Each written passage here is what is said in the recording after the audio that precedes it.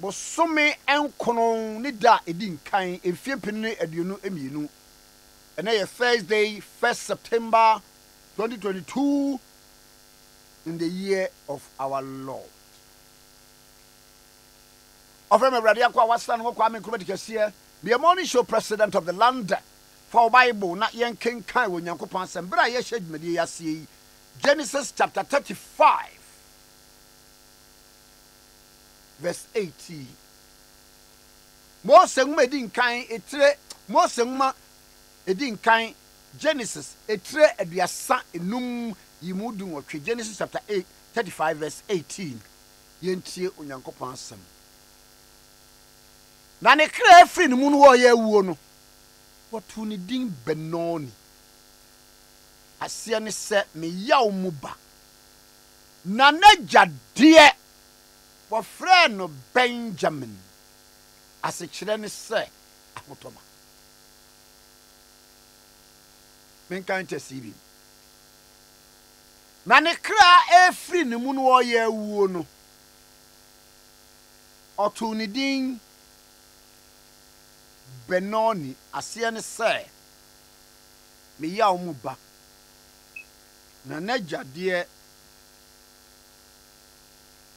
ofre no Benjamin mahotoba there's so obati ase yie pa ma menkenkan every Genesis chapter 35 verse 16 imra na watutu free better koi na aka kwantia bi na wadu Efrit no awoka Rahel na wom no drine no na wom ye den no awogefo no ka kire no se ensuro na yenso obewo obabarima na ne kra afri no mu no wo ye wuo no watu ni di Benoni asekyere se maho me yaw mu ba na naja de ofre no Benjamin asekyere ne se ahotoba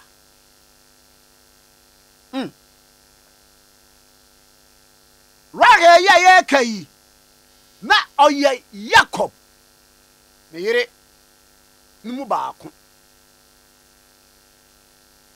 ena maami yinyem na abase esese omo move from baby omo wo no ekọ baby wodi awo no nyinsa ne dese di emfurumu ne mponkwa achi wokọ oduru bia ye frɛ Efrit kai awoka no na awoka obi sa si ana ye anigi o say ana ya huto o say ana ye nhira o say ana ye odum o say ana nka ye nkwa o lenso awo we die adren no awo we die emunye oh betwa na ansa na menya adwuma o ena makwakonya adwuma makwakonya no adwuma ni mo ya den fanyina musanka menya adwuma okay fam 101 efisa niama me hunu no eniama no nye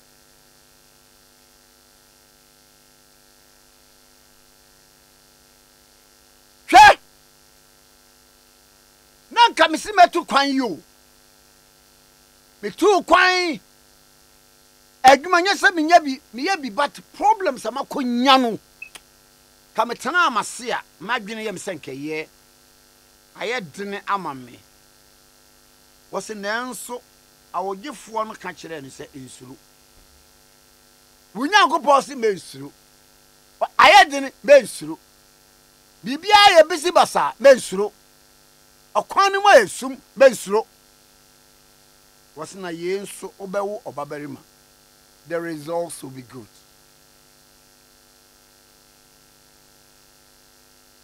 Ena wo kase mensuro no maame ni huru se saa wo na wo no obewo akwara no de ba obewu wonu say yare na abawo no enya de obenya nkwa baabi abrabo na duro no apem enti Rahel no ebra wo akoda no ne kra efiri no mu no ya wuo no ene ono ato akola ne din koda we yakofa musu abrem me yaw mu ba Benoni adwuma we kane ana menya adwuma se kamete mo se kamete eno na de me akọ wie prison no me yaw mu adwuma me yaw mu yiri me yaw mu kunu me yaw ma me yaw papa atuni din Benoni watu ni din wankasa me se watu hu din me de ewiase me ba ye bibia me sombia na ye bisi basa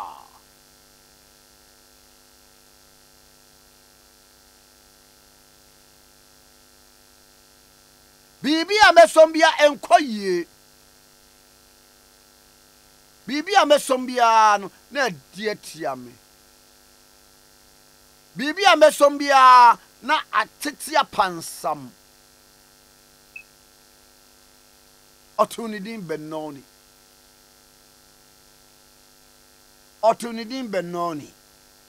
me yaw muba nanso wase na jade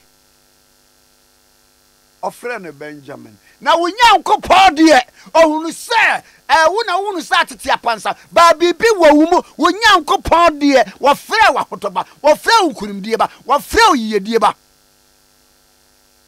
wonya nkopɔ de ohun se wode wo ye biribia be ye yie ohun se wo wode wo ba ya dansedie na jade ofre no Benjamin ofre no kunimdie ba ofre wo adom ba ofre wo inhyira ba ofre wo yedie ba ofre wo adansedie sononko isanse ewom niema bebre militate against you nanso unyankopɔ de obedwo nipa nyina pa wo a unyankopɔ de obeso mu Psalm 19 say na se wo fam wo yi wo fam no yi obegyew na ne kra afiri ne mu no wo ya wuo no ni na tu ni din Benoni nipa yemfa no nyehwe wo hwa na ni mu aya eyaw eye nim guase eye obreguo eye nkuguo nanso wajade wase kama kuma to wajade wase wo ye nhira wajade wase wasasie sa owie be kese wajade wase obebɔ ho bai wajade wase wodi nkunimdie be ma wo wajade wodi odom be ma wo wajade wodi nhira be ma wo awurade ma wo nhira wo ma wodom ama wo enkwa Jesus Christ di mu ene abompa ye pagidie kase amen. Ye kenkan every Genesis chapter 35 yemfamfi verse 16 to 18 onyankopon asemi pagidie kase amen. God bless the homeland, Canada, motherland, faithful and together. Hello, my brother. Hello, my brother. Hello, my brother. Hello, my brother. Hello, my brother. Hello, my brother. Hello, my brother. Hello, my brother. Hello, my brother. Diye bia Ghana mai betu pon negina wo mamba power dwene Ghana ho kane diye bia ane na magani amagashia ni hunu amagawo ho diye bia eyegigi One parliament members attending the sitting in Ghana move. Hello, man. One parliament members attending the sitting in Ghana move. Hello, man. Well, are your excellency was strong and never give up. Hello, man. Hello, man. One time your excellency was strong and never give up. Hello, man. Let our doctors take great attention on the operations and save lives. Hello, man. Kenyans say bye to corruption, bye to discrimination, bye to favoritism. Hello, man. Kenyans say bye to corruption. Okay, 101.7 is in here.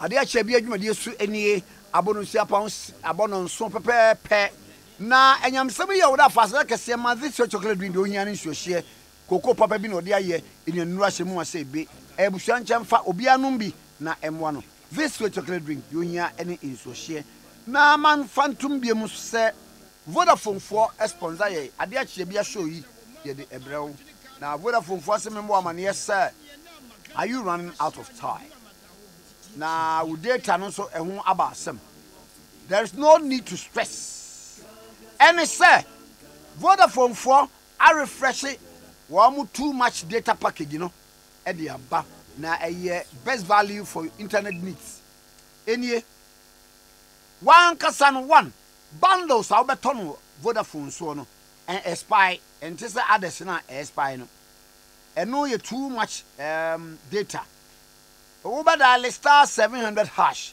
star 700 hash now I subscribe to a variety of data bundles now match your data needs and the preferences afi tibium ubetimi aye dodo no a wo bra won worry say we running out of time so stay connected till Vodafone one more data bundles no awodi bia ka ho an ma won too much data no spy eboa wo papa eboa me papa eboa obi a papa kai say obedial star 700 hash star 700 hash now na fi when you too much data no so adododi e bia di Vodafone was further together made the last one in twem na fi ye de enkomo ahihye so gidi Bajotie, latest foam.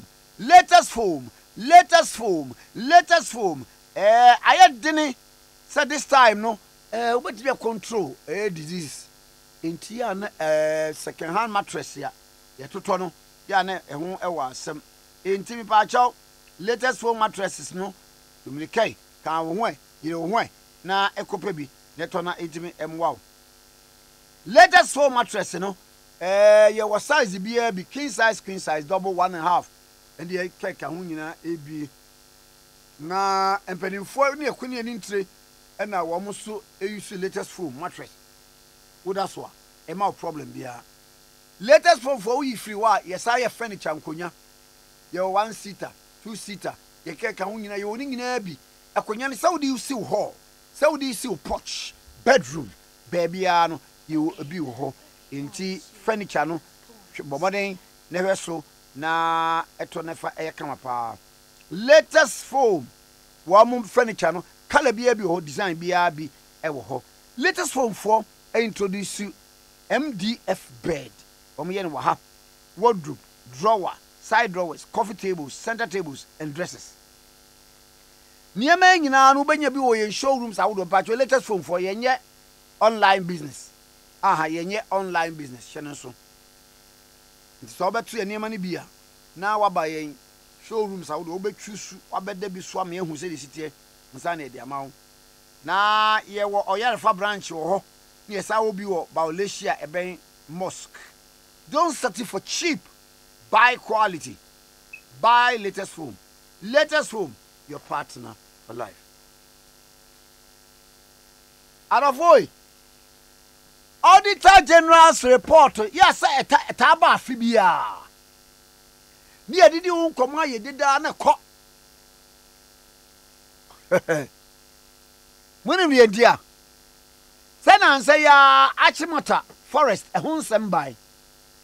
Si akikari de. Oh mum wow. O sha se na o ka na o moto am se ne kwase ani mu bi o de to on pa de pa bi nya. We o ke be kwa enkohu ampa enkohu search Achimota Forest nsam na bae no ye kai obi ante mame sama ba ku biom apiate oh gigi ye be sit down ma wa mo ye be ye restoration ye be wa mo ye ma apiate explosion ni bae no company de ate ye ne se minister se wo de ne pass charge wo mo Yang for be unco court for that negligence. Report no 1 week you see a report about a year. Or might be a timusani tie. oh wo wa na bibia si hwɛ ye free cars ye betu galamsey ase no ye de interministerial committee on mining and blah blah blah esisai ye gu no wie ye operation Vanguard na ho twe a nipa kro no wodi ni kwaduru wa ye be corrupted by the next week enye gold no okwohwe so omanya ye timu no eno ba wie ye no mama sama wade bie mu a eba ye ene wakwohwe de ye nsuo no aye na nsai say wo yes de be community mining oh ye the boat to asisi nsuo no so hwe kai wokwa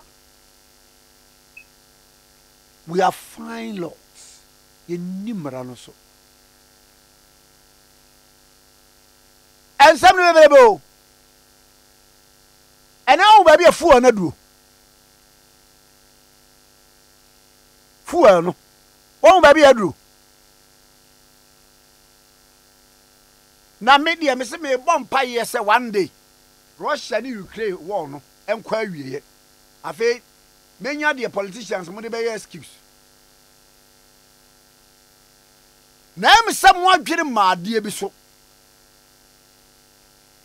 politicians aye won wo mayi mu no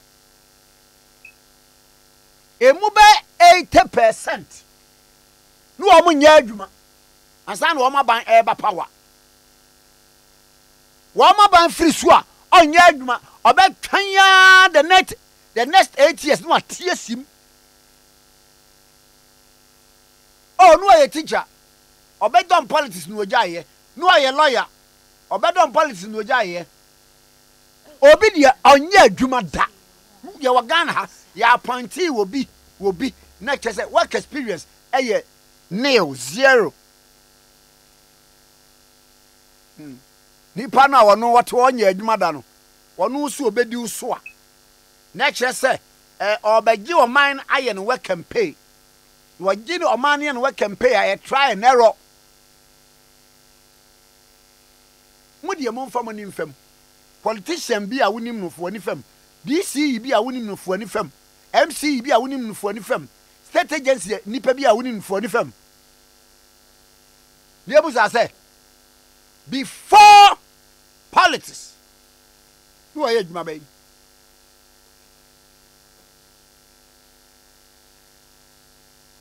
before politics the pakwa no are you my baby very few omo maka bi obi anya dwuma ena wadi do o man no sa he auditor general's report no sa o kenkan bi a say Akye Akye me mamu baako the business analyst controller and accountant general department wamo destinate ka 4 billion Ghana cedis say controller for no aban mamusika mo fantu adwuma e for ka montete wie ye na mo fa goma senate wamo mfanko 4 billion ye ka corrupt fo ano we siwaye na ni kranchi no oka bi ye ka wo mo ye corrupt we siwaye na ni kranchi se kan ya shey no oka bi amai no almost obi anya correct obi anya correct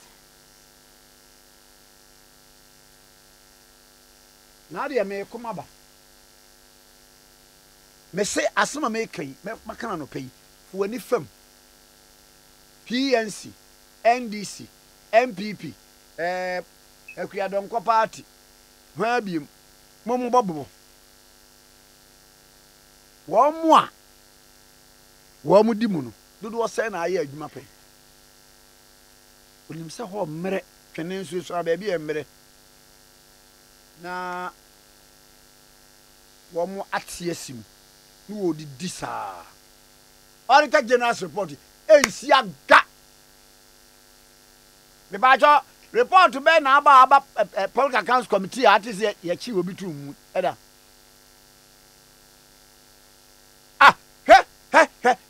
ye nia ena ya te se yes nam one the case no a eda yoko no yeti wa miaminu aba yes was wankasa no wankasa o kan say empo keke amwa no what the document ni nyina akọ minim say so obi case bedi wona say oye yoko boss na wo kọ a eno wo kọ pension a wo the documents nyina ka ho ekọ pension Wodia what your man mu anwene ho empa aduane bi a obedie aman a ye veti obi our parliament a vetting committee no the club hene te ho the all classmates te ho alumni for no o go assemblyman nie the party chairman nie what ho ye den what na chi ebi woni chi dom ya appointing obi a obi fa force ana ba bi okọ no e hold the day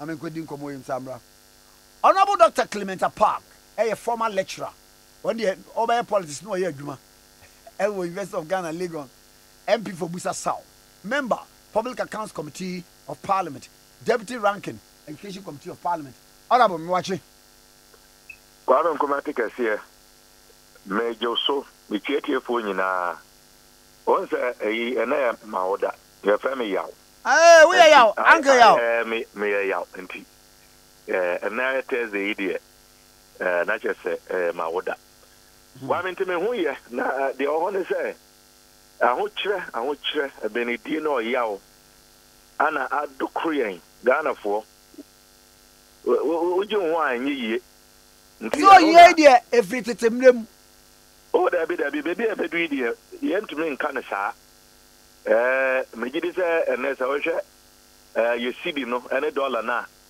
ebe se mfie nan enuma etwemu na ente saa wo se minim se wono wontwi ka akese nketu ano na wutwi ensi wompo no danka wuyi beye 50 cedis wutumi enya fuel ema no so beye enamionu miensa na nse 50 no kura enso 24 hours ebiane boy adin yokwame ukodwoma anaze na nse wifi ebiane ne boy adin ne boy adin yanko ye idie enya mena me kana sa mampeni na mu agie tum se enkoyie na de me ene amanyu amedom ene na nye adwen emfa hono se de ono ese eninti na enkoyie no ye nyintum ye nim se ono na wanbu man ye ono na one na pamfo anhwe sika sam hu ye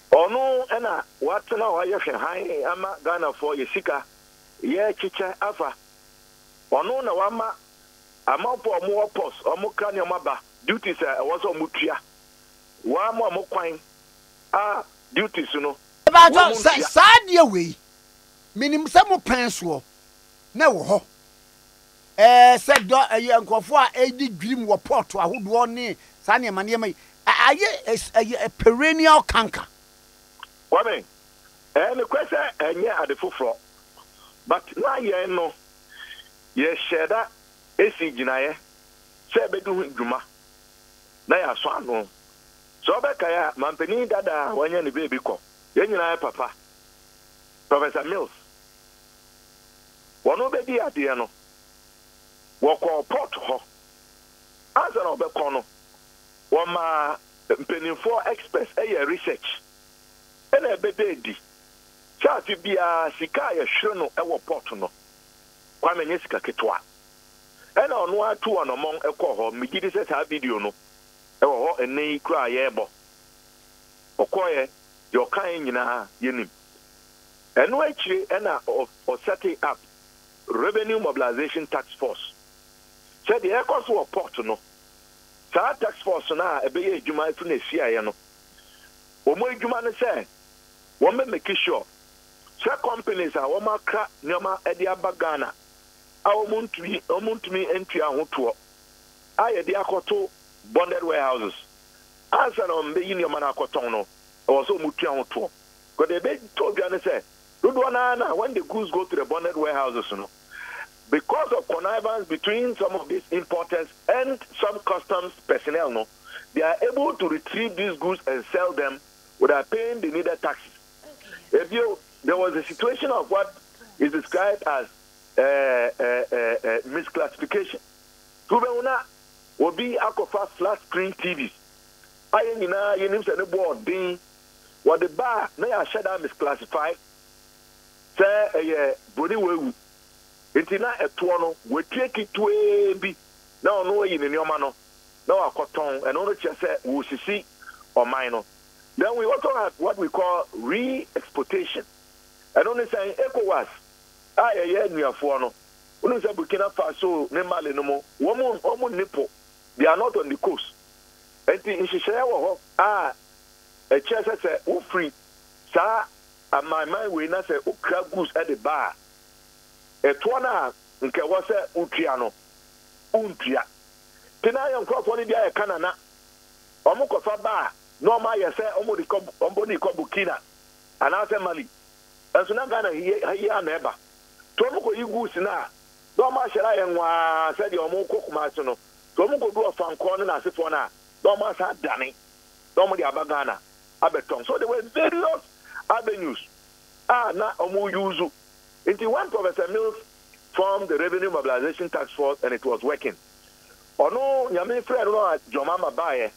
I mentioned the Coca, a presidential staff person, and a year spokesperson for what then became the Special Operations Unit, SOU. So at that time, we were going around to some of these bonnet warehouses. Yachichi Bikra, and to me, Sikano. I can tell you on record. And if the then GRA boss, Blankson, is listening, he can bear me out. The then finance minister said he can bear me out. Through the work of the Special Operations Unit, we were able to retrieve 1 billion Ghana cedis. Kwame, you're free, Hono, Yamutu, Bojo, they have gone back to the old ways. And that is what is happening. Until Bianca, they are able to join in as if one. Because the floodgates have been opened again, there is no attention. Nobody is pursuing them, and they are just doing all kinds of things that they want, cheating the state. When I mean, Antina, Yako IMF, no, and the Katashane Proya de Korean, the Auditor General support, the back and them. And then Ukraine, and the Russian war, and then COVID by Isika Bedia by Sim, Nkonya Bida. Russia and Ukraine war, match a fear nearby. And in the day of war, China have been a dear and no Yao Ade Korean. I am a penny and then a pound for and then a buying and I'm for year and 2 years. The beer I was a chini person, young chini person. That is why we are where we are. Adia, there be a na a Yidia Bay. Auditor General, dear Bay. Are they not close with sa loss a bemo one cassa a posky to a bee? Woman is Amrano. Kwame Nkrumah Tikese the Kankai and the Public Accounts Committee and our Sansuo Education Committee.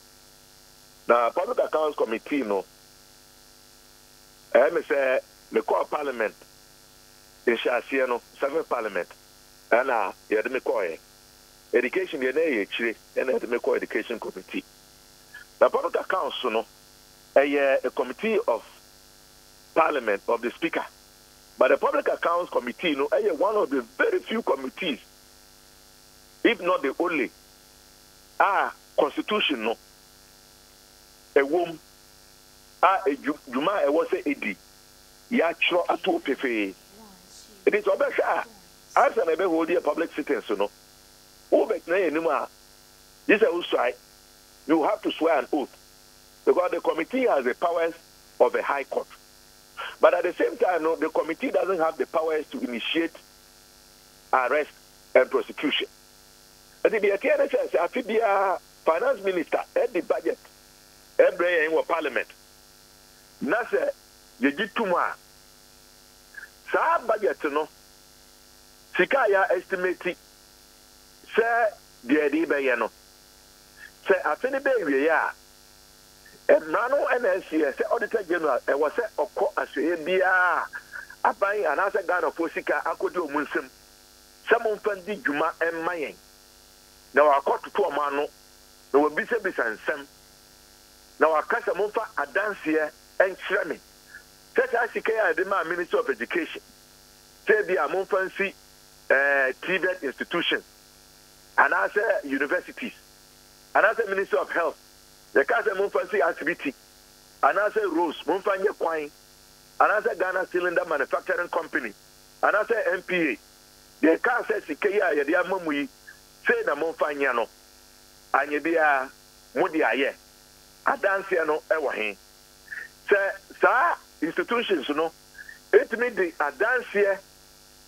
a ɛyɛ adanse pa ɛma auditors no na sɛ ɔmo yɛ ɔmo nhwehwɛmu if they verify and confirm say you have used the public resources and applied the public resources judiciously and properly, then ɔmo nkɔtwe ɔmo report na wodi ɛyɛ nyɛ dɛn yɛmbɔ udin sɛ de yɛabɔ yoko din sɛ some 90 million Minister of Finance na asefoɔ no yɛmbɔ udin kyɛ sɛ wayɛ wɔ adwuma fenkyem adanseɛ so ɛyɛ dɛn ɛwɔ hɔ na sɛ ɔmo ba na sɛ ɔmo bɛyɛ audit no na wɔntumi provide evidence to show the use and application of public resources entrusted to you for particular and specific purposes ɔmo wie immediate audit na ɔmo wɔ biribi a yɛfrɛ no exit conference na wɔn afrɛ mo na mo atena ase na wɔn aka sɛ wei na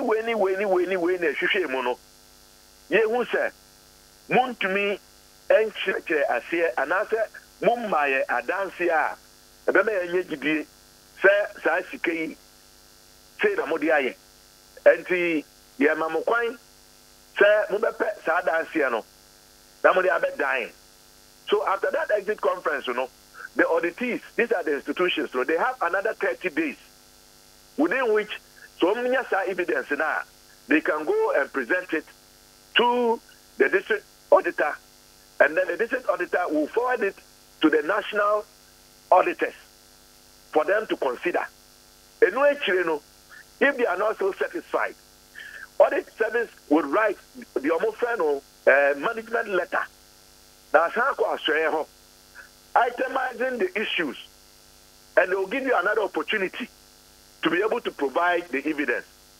When you then fail after the management letter has come to you, and they are compiling the Auditor General's report, say the 2021, that is when the institution, and as I say, and as I see, you remember Auditor General's report, and as I was saying, say buy contract way nanka was a 20 million mark of very contract Abraham amfa na kwan so moya variation no so no mo amfa nkrofo a was ombetena mu bi no mo say sa variation no it is justified entino yesusu say dia beka ho no obi na obi na ye kanana enti sa sika no monya dan monsanfa sa sika no emra.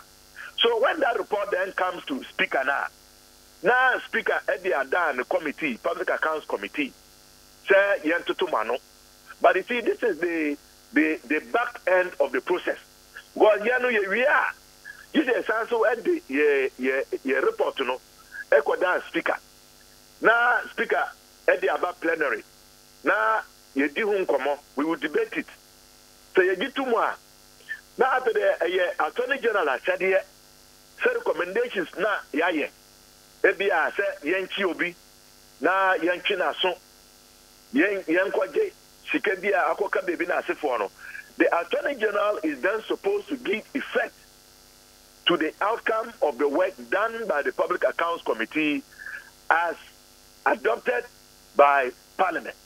Kwame enuru na na amana koye say Public Accounts Committee say ye juma enkosiaga but even with our sittings dudwana na omo ba sika na akamu no anase documents na omo si omo nyaaya no Woman to me and the documents in the bar.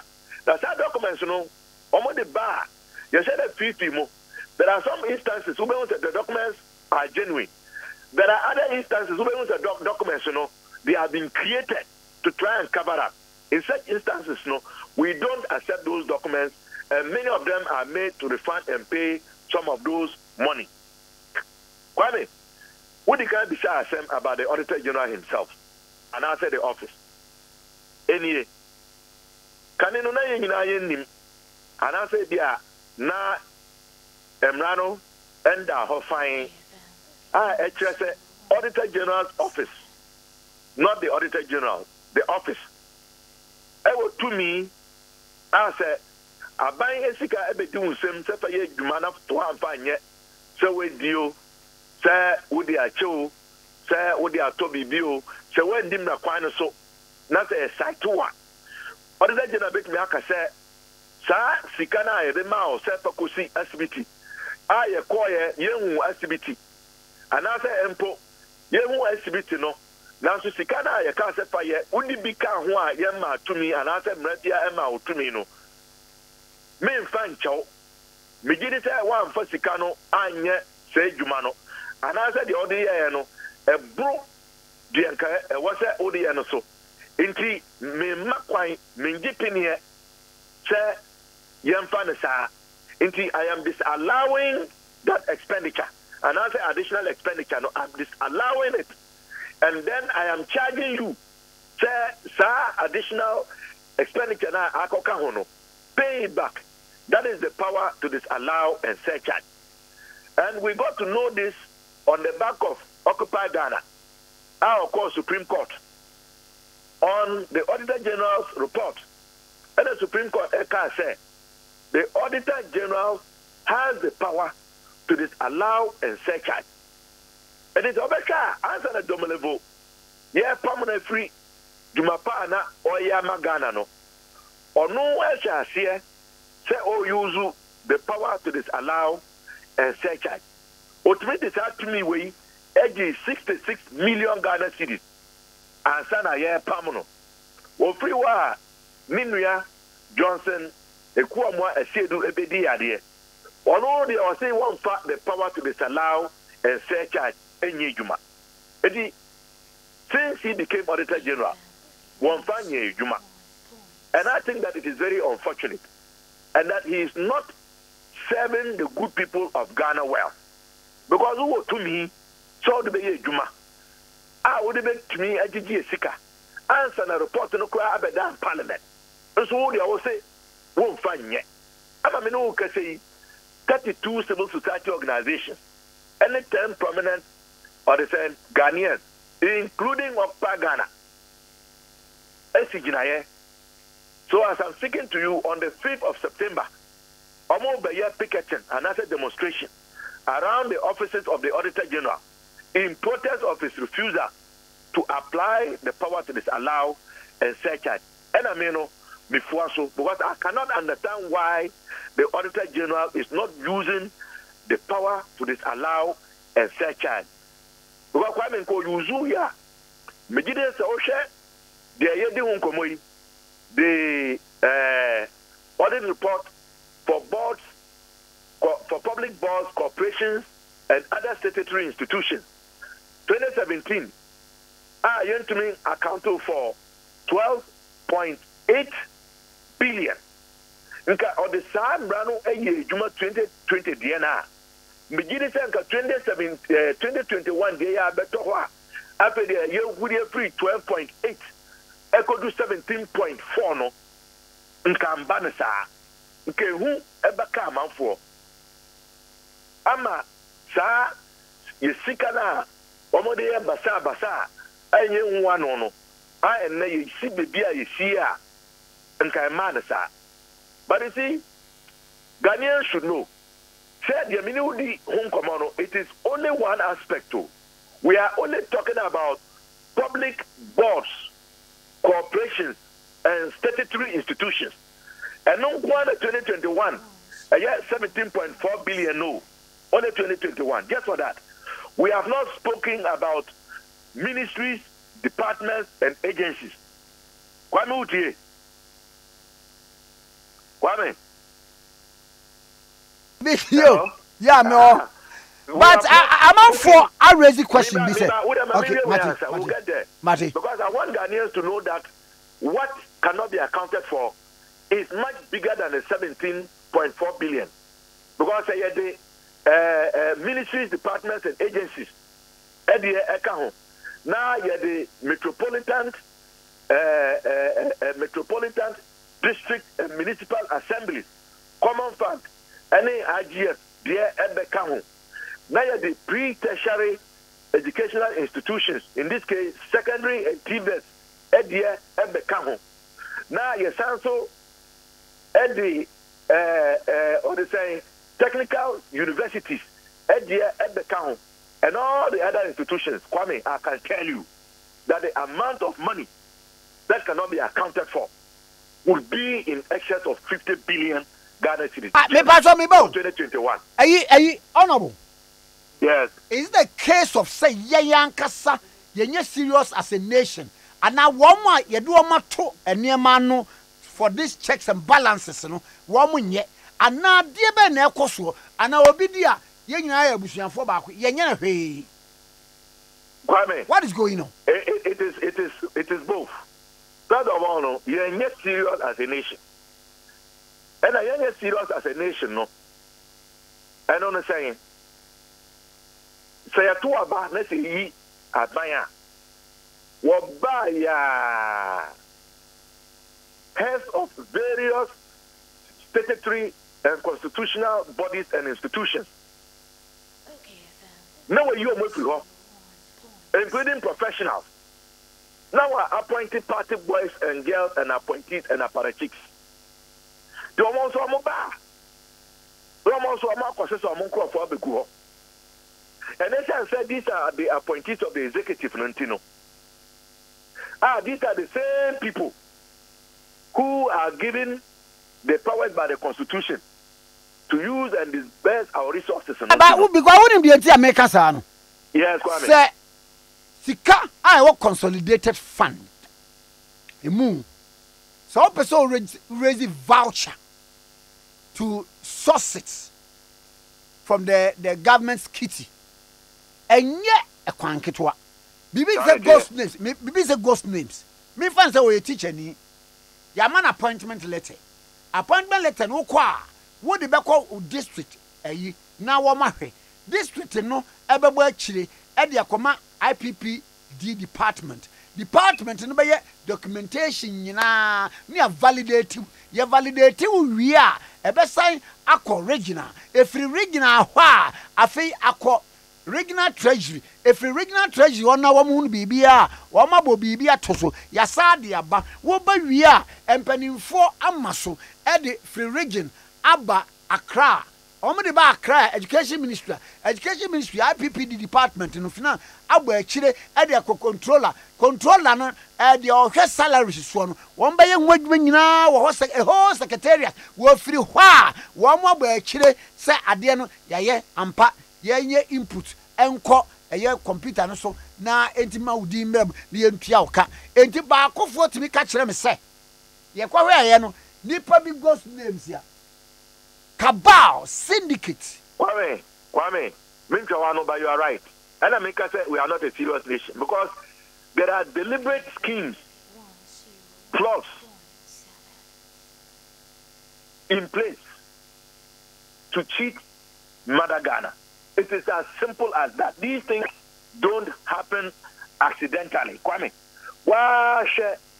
narration look at the various stops. Look at the chain. And so, some man have to make a shared system. No, you can Kwame, and it is only not. It's not just within the context of the Ministry of Education. It is across board.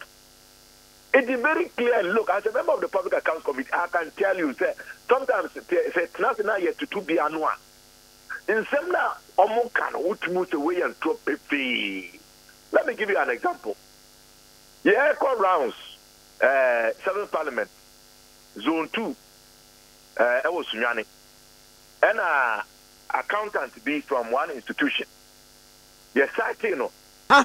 Sir, we are making payments without requisite supporting documents. In this case, PVs. So I wouldn't say that here. So the car. You have to raise a PV.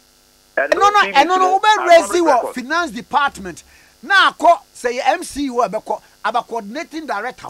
Now, or say we are Asaba finance department.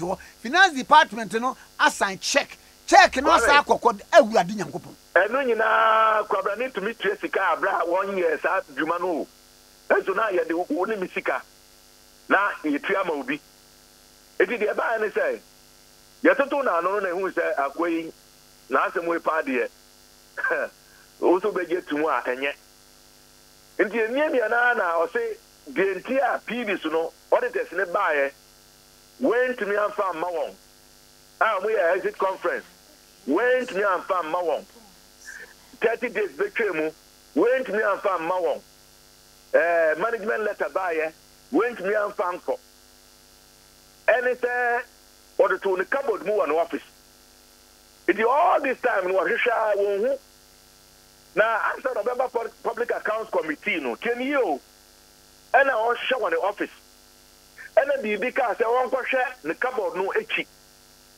Nti okwade ne cupboard na echi no ene hu se ekura kakraka eti wa wote file na PBs no wo mu no ekura enchen ekura to no no susu se ekura no na be ria file no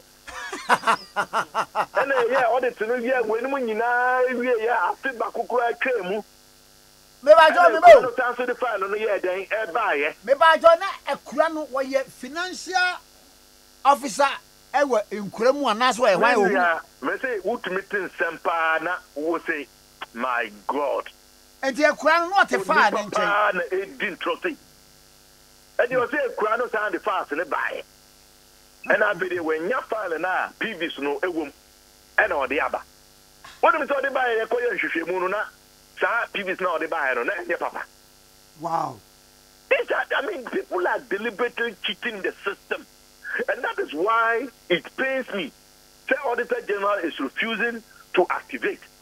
And that is why it is important. That's the answer here. Your Public Accounts Committee sitting, that's the report on record down Parliament, that's a Yutuma. There must be prosecutions. Member can say we need to change the Constitution to empower the Public Accounts Committee the way it is in other jurisdictions like Rwanda and Asifo. Say that Public Accounts Committee no initiating arrest and prosecution of those who are responsible for this colossal loss of resources to the state. We have to change the Constitution to allow for Parliament to appoint the Auditor General. Say the TAE, Mampeni and appointing Auditor General.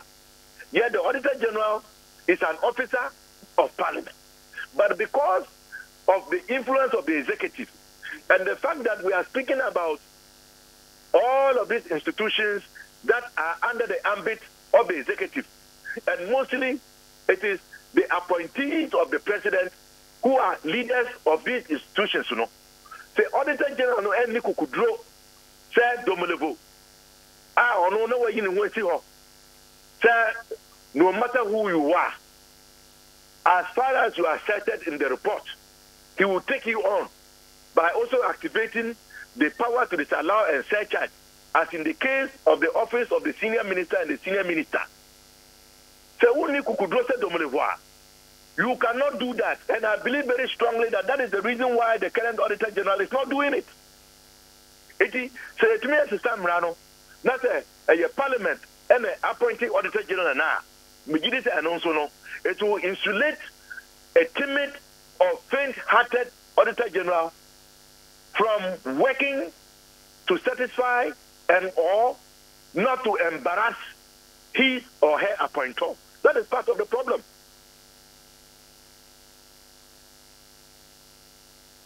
Mamivio, and I know obi catch them say, me yes, say me probe further no say Auditor General's report, is not final unless say forensic audit into it.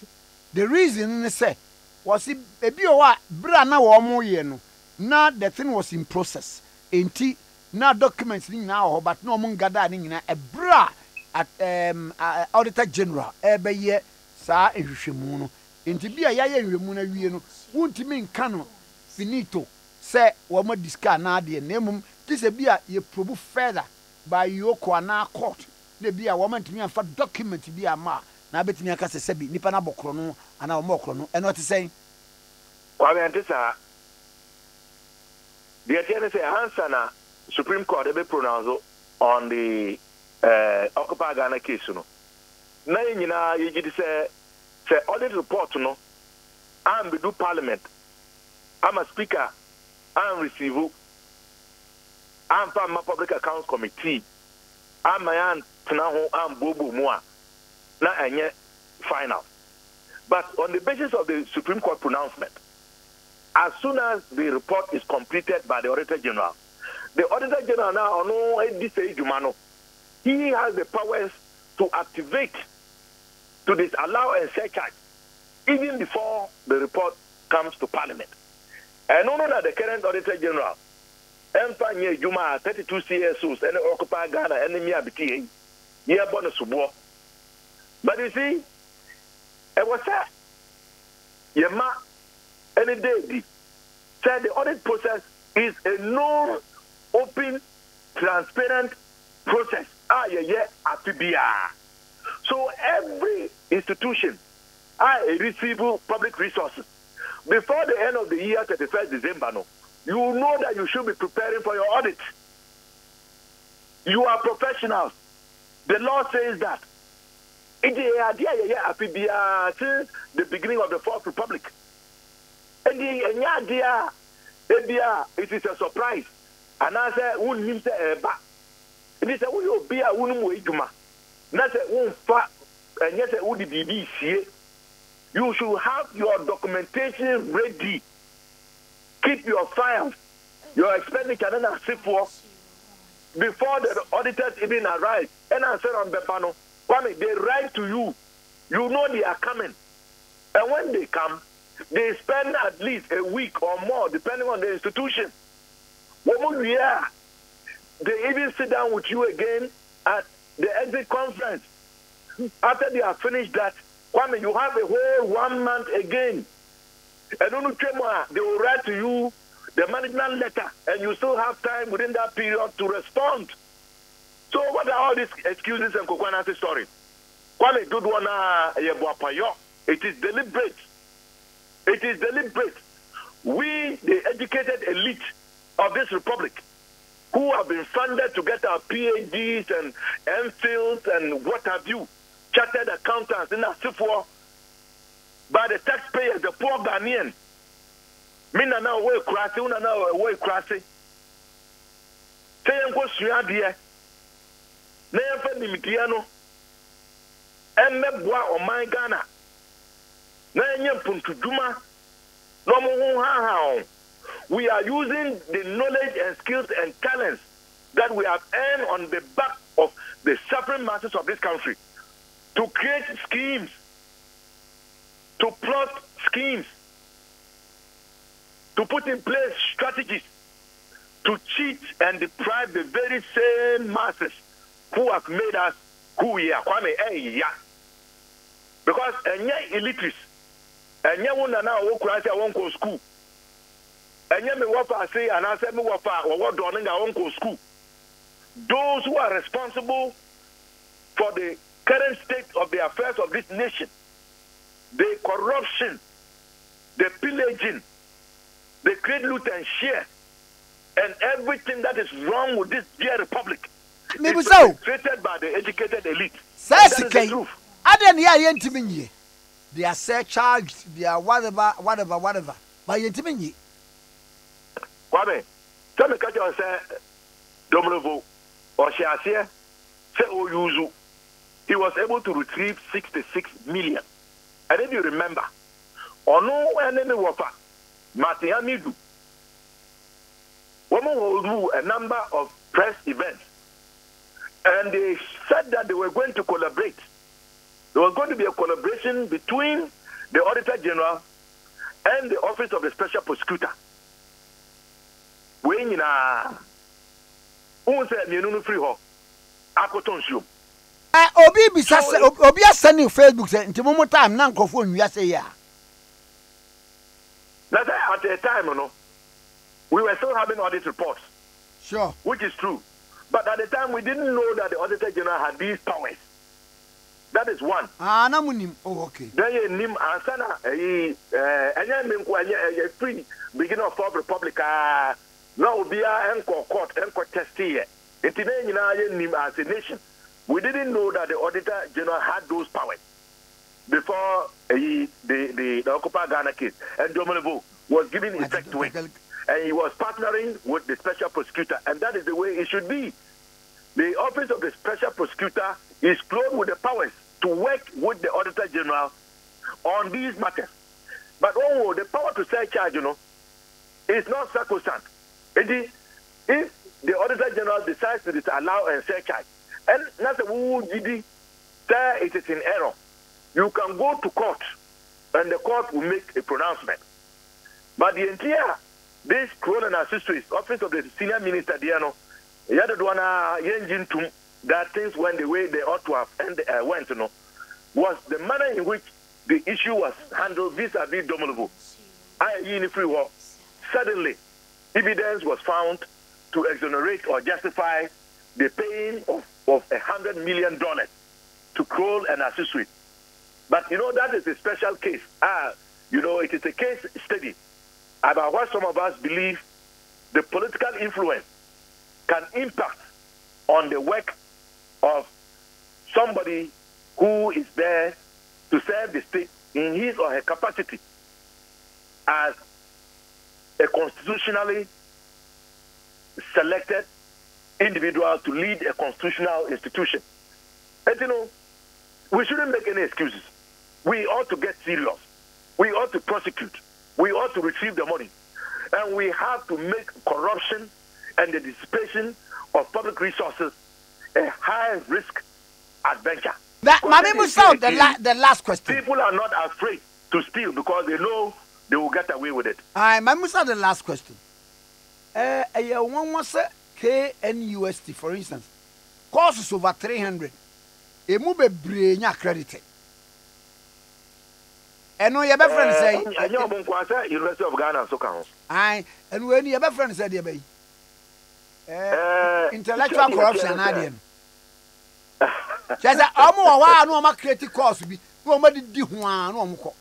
What brain accredited? Let's say, giving my own background from academia, and I was on academic board at the University of Ghana before I left. So academic board, the body in charge of looking at academic programs and approving them, and then ask for. Usually what happens is that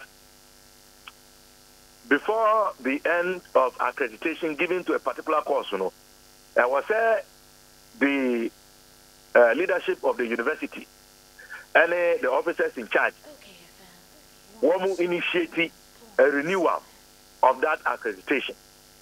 But many of these courses, are courses that are not new. These are courses that are already being offered. But in PMP, the processes are started late. And some of them would wait to start the processes sometimes 2 months before the accreditation in effect ends. Another 3 months. And the process takes long. In the one more day documentation, National Accreditation Board, now under the Ghana Tertiary Education Commission, also to do their checks to make sure that indeed the program is worthy of getting a renewal of its accreditation, or if it is a new program, it satisfies the conditions of getting accredited. So it is when the audit is being performed at a time when the request has gone in for the accreditation, and yet the accreditation has not yet been offered. Clearly, the auditor general or the auditors will have to flag those programs as not having been accredited. So what we need to tell the universities, and this is where I express some disappointment, because they should know. They have been doing this not today. They ought to know. So definitely, some people have been sleeping on their jobs. I would not exonerate the university's management. They have at least a year. They can start the processes a year before the accreditation expires. And they ought to make sure that they are also up and doing. They are monitoring the programs. They are looking at the timeline so that they can put in the request for renewal a year ahead of the expiration. And this is allowed. My friend, Professor Salifu, the boss of the Ghana Tertiary Education Commission, because a similar incident came up when we were looking at the 2019 audit report of technical universities. There was an issue of a number of courses not accredited. And so we raised those issues, and the Vice Chancellor explained, but we admonished him that they ought to start the processes early. Emma Koka said you can start 6 months before the expiration. And Obeka said no, that is not the case. So I had to call Professor Salifu. And Professor Salifu confirmed that you can start the processes a year before expiration. And the universities should have known that. And so they ought to be up and doing to ensure that these things don't happen. But in the meantime, Ethan said many of these courses are already courses that are being offered. The accreditation can be given retroactively. And the students should not panic. It is not going to affect their degrees and the values of their degrees. Given that it has become public, Professor Salifu and his people at the Ghana Tertiary Education Commission are clearly listening, and they will take the needed action. Now, President of the Republic, Nana Dankwa Akufo-Addo, Ebisa broader consultation on the free SHS. What are your take on that? Kwame, I was a bossy. I was a bossy, papa, and obey. The Mampenia can. But you say a bayer, I will for debt. A church for a bayer on debt. And Quarano, I was a woman free senior school, home for Swano. I was a year on debt. Former Vice Chancellor, Ade no more, Professor Ite no more, Professor Nana no more. I was a year on debt. Africa Education Watch, I first, me and Mitihe, Dr. Park, and all stakeholders in the educational sector. Finally, Mampenia Jetum said I was a having broader consultation. That is what we have been asking for. The managing chance, so President Nana Dankwa Akufo-Addo should call Honorable Yao Educhum to initiate the processes for the national conversation around the free senior school policy. Meanwhile, this is what John Dramani Mahama and the rest of all the stakeholders we have been calling for. Said the free senior school policy has come to stay. Na nyoma bia tochima enkwara na edidiem wo textbooks bebi a won beda teacher for omo chira ade a omo nko ahomegiem nyoma na tochima no yenhwe na yensin konya na yentoato adwen na yenhwe se de be krekre amana so fasipa mfasupa amagana nyina. And he said, Mampeni Aka said there should be a national conversation. Indirectly, no. It will have to take the form of a public forum nationally or decentralized public fora regionally, no matter what form it takes. Majidi said, Tawakani say, Yasom, but the management council. He should call the Minister for Education to initiate the processes. Yeah, ready, all stakeholders up until now have been calling for this. Now, a buying and Bye. Okay, say maka ho asem wo ha ma wo ma didi matam da. What na make no? I won go a. Because na me dey me kwale na me stress. Oman ki ebetumi aye ne ho akire bi da. Na sabre yi Russia Ukraine COVID hwan austerity ni ade aba. Enti obi wo ho a se nka ye fa nkwala no senior higher. Yenyi details of omoma wo fo no kakra.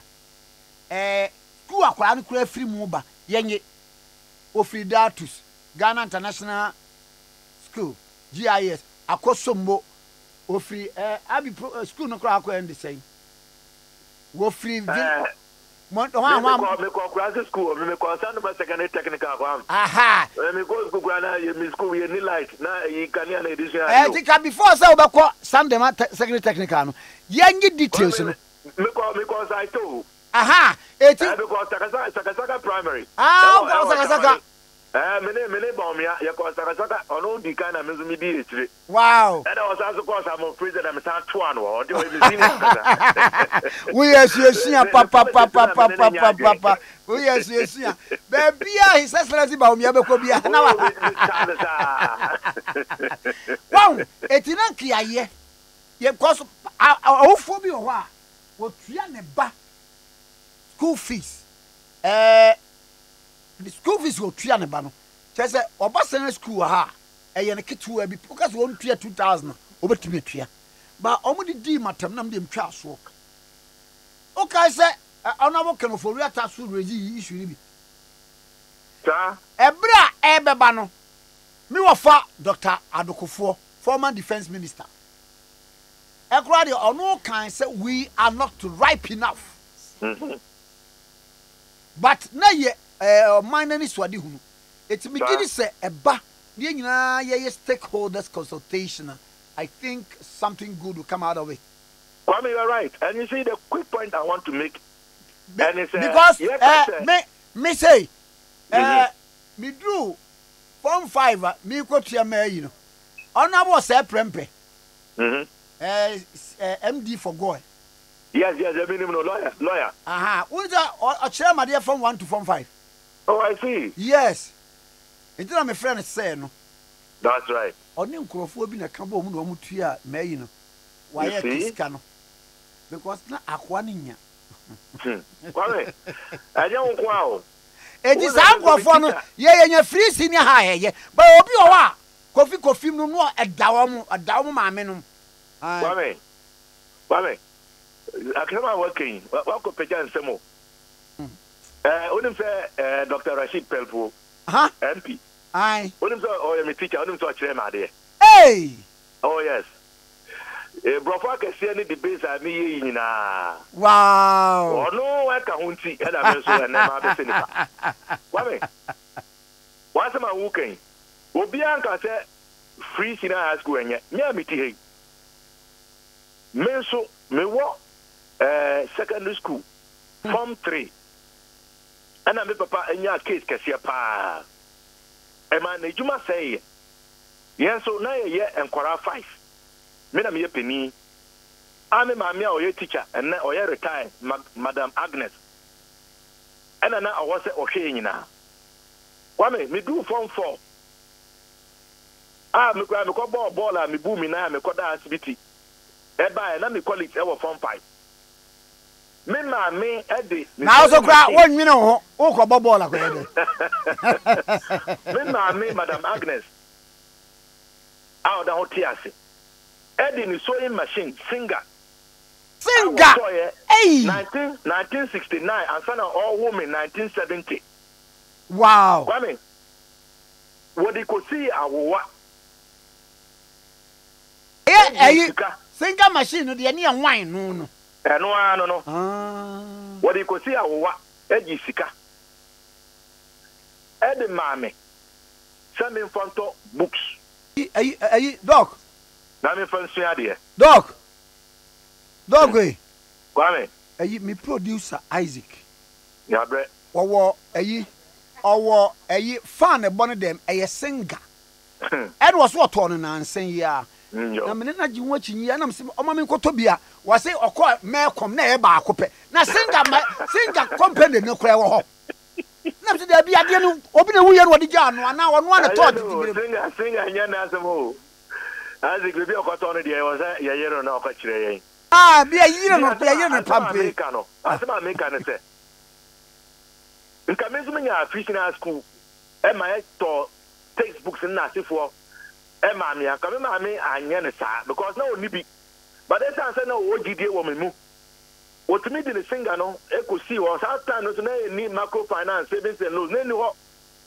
This was 1988 eji Bosnia edemame and I went and bought books, economics, geography, African traditional religion in asifo, and I told her, I promised her, said Yawaye, I will make you proud. I went on to get aggregate 14. Even after I was in the hospital for 6 months, I missed distinction by 2. And then I called Nandom. Now I qualify and I buy university. So the point I'm making is that Christian school. Because of people like you and me, look at the story I've just told you. You can remember any singer. You can want to me and Fankosia and Jebusia and talk books and Mammy. Emma and then so many Dr. Park. But we need to look at the program. And the review, no, Kwame, it is not even just about the ability to pay or not pay. But let's review it holistically. Because so Sika Akosha Christian School for the last 5 years.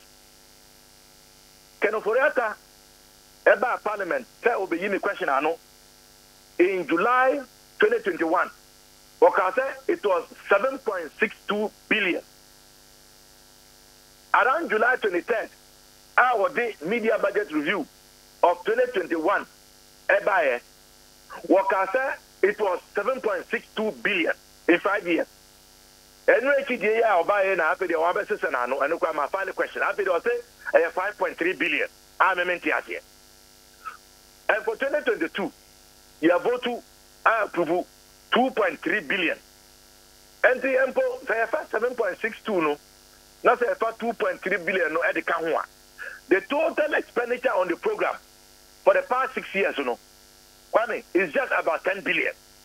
And the issue is not even about the cost involved as far as the state resources are concerned.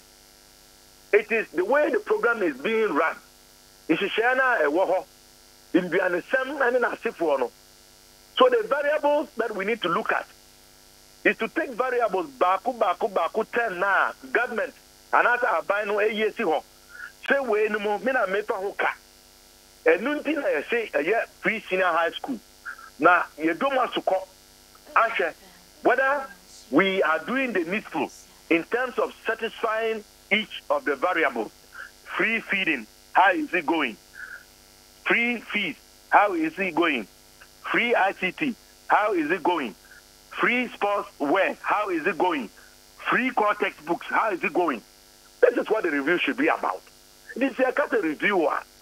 It is not that somebody wants to collapse it or somebody wants to destroy it. Yeah, I'm quite a minute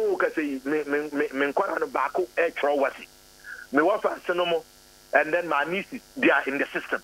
We all want the program to be better. But Kwame, me di mampeni ya okakra, me di hu ya okakra.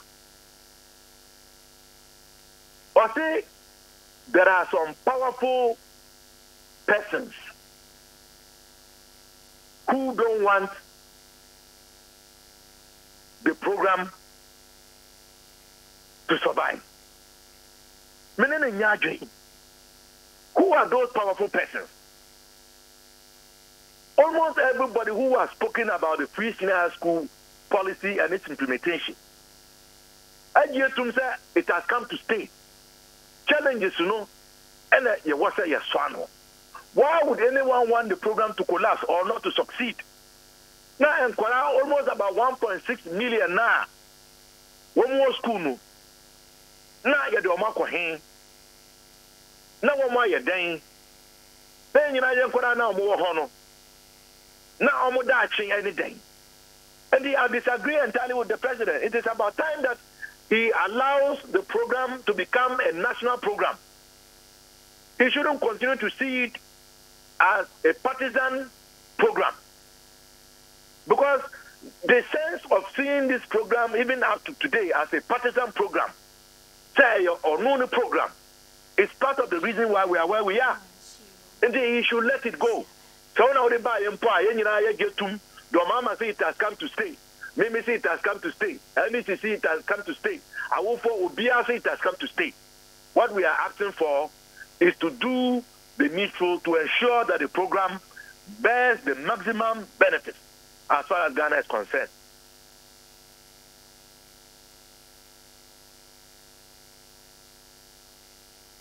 Honorable Madam Sianope.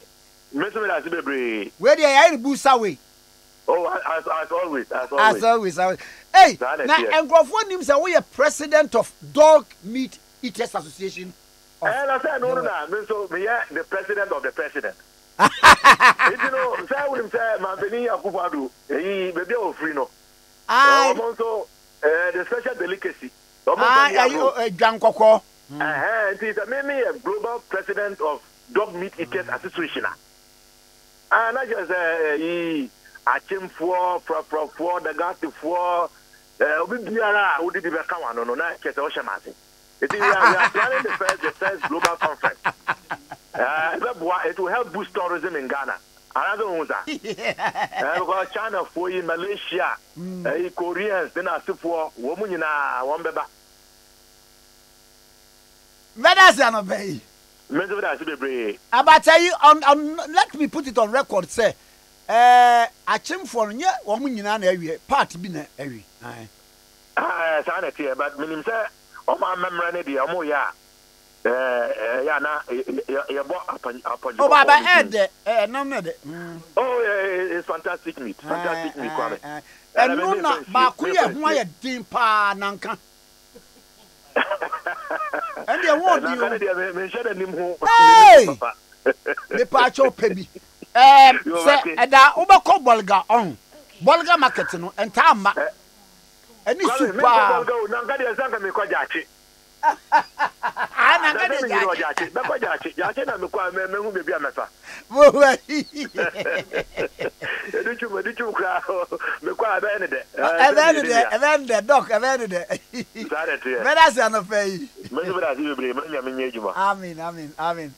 Doctor Clementa Park, MP for Busa South, member Public Accounts Committee of Parliament, Deputy Rankin, Education Committee of Parliament. Here now train come K101.7. Me fa we from Ibu Saba Mr. Police in Yedru. Onuma e boost immune system no. The boost immune system no a eboa ma niema ye papa. Number 1 immune system booster. Na boost immune system no na ye dwuma. Enti so obi yare na se yare no onuma duro na enko a the immune system no e na ekofom. Enti bomodin na pe Ibu Saba Mr. We the federal no dia de police in Yedru. E be boost immune system e wo mu no. Na akontia yare hepatitis, malaria, COVID mwa ni nyina be kontia no na wanya ahoto. Me ba mo chew de oyare numbi de onyare so numbi. Health alert organic shop so FM St. John Sakra bi wo ho. Ikuti so mesi with our pharmacy wa Shaman. Herbal shops Okanshi, Tribe Buda, Herbal Castle, alternative shops are the dependable shops and all herbal shops nationwide. We ba charge number 0540 710113. 0540 710113. 0246 2084 96 0246 2084 96. So I'm funny tea pan kabaya mwanwa pa kameka BBS. Oh yeah. Yawra Aduma Kuba Fi, a former communications director. Eddie Ma was soon come and you call with the buying MPB. Mira me watching.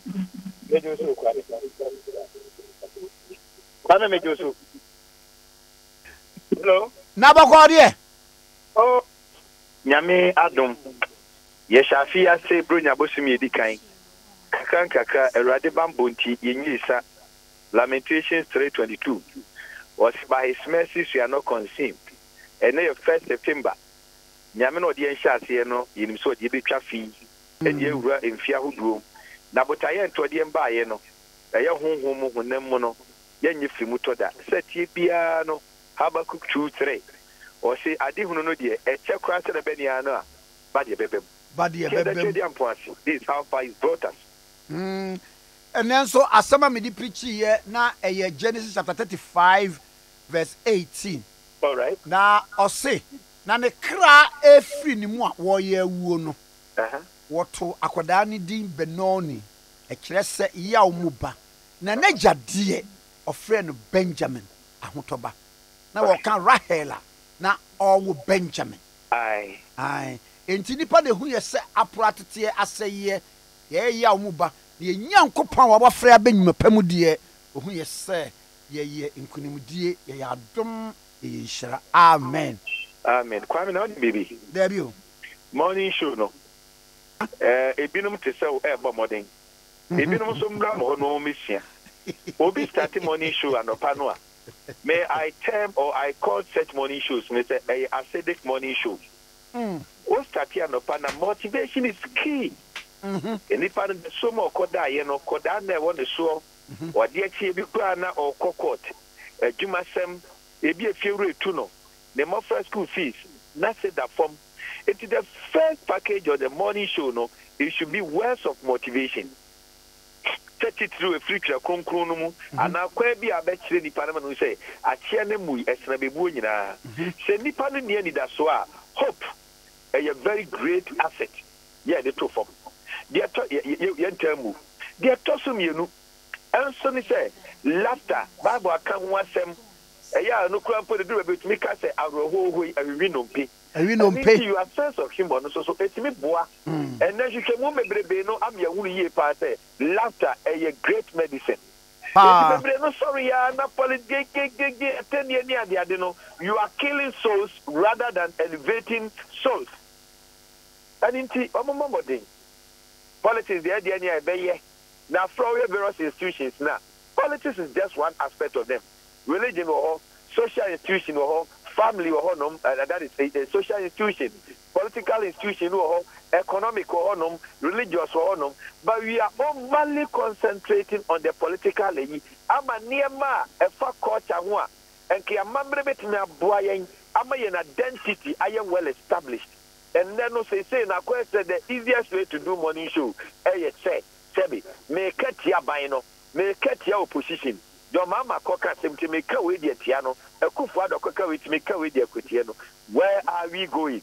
It's about time we give a second thought to whatever we are doing. Kwame, here. Say I elevating your thought, your thinking. You are elevating a positive thinking. You are raising the piano. If you want to go the same way, you get the same result. And no na abua and nano akumayadia huduo, blood pressure huduo. And so betty no near the adeno, and more ye nipeduano. It's your house to come here to you. Made a city. I see. Mr. Bedas, Nanano Yano Trinkobo, FA appointment for Friday, deputies, communication directors in the Eka Kaunina. Next say, you see, as one note 8 year been no matter against and near Binum, meaning, what is answer me? Oh, Kwame, made a young put out for me. Sabi, asam the okay we are. Media agenda, any freemium, no. Edia Beniana, you can't fight it. On better magic. But the enemy does also say, any petty. And the Panokuran Pono Monday, no. UTV body and boy, Masma Mekayan, and one Mekayan. Mean need bitterness. And I mean, Tia will be other. Sabi partner as such me. A young national executive Nakosia and a national council Akosia. Not Sabi Omwe. Nameno, when you want to me, bro, for whom am I? Name of the Atiana said that be a free banner, anybody a day chrono, and no one tea and a tomb living as a sabi, body one kusa a shake. Young party no, young ideology no, or the saying, center right, young philosophy no, conservative, we conserve nature, the tradition. Sort ya here, and to the American sabi. I mean, you should be at your baby. Now the year question yesterday, what's in the beer? Yeah, can you be in a film? Debbie also Bampa MPP, one Kasama MPP, one right about power. Or Kasai, my brand new opposition, and here, but so what's in Kasa Bibria and some baby or what? NDC can't it's your MPP. Now, Obiano, because I'm a figure. Me say. Enyan krofo a omo be join MPP wo mra e wo power wo. Why you be a so we NDP or kasa de boa yen. Emra na mema ho ye den no. He is one of the people. Odi no to nchen ya. Because me kai say MPP ba power e we ni aba 2016 elections, you know. 20 yes.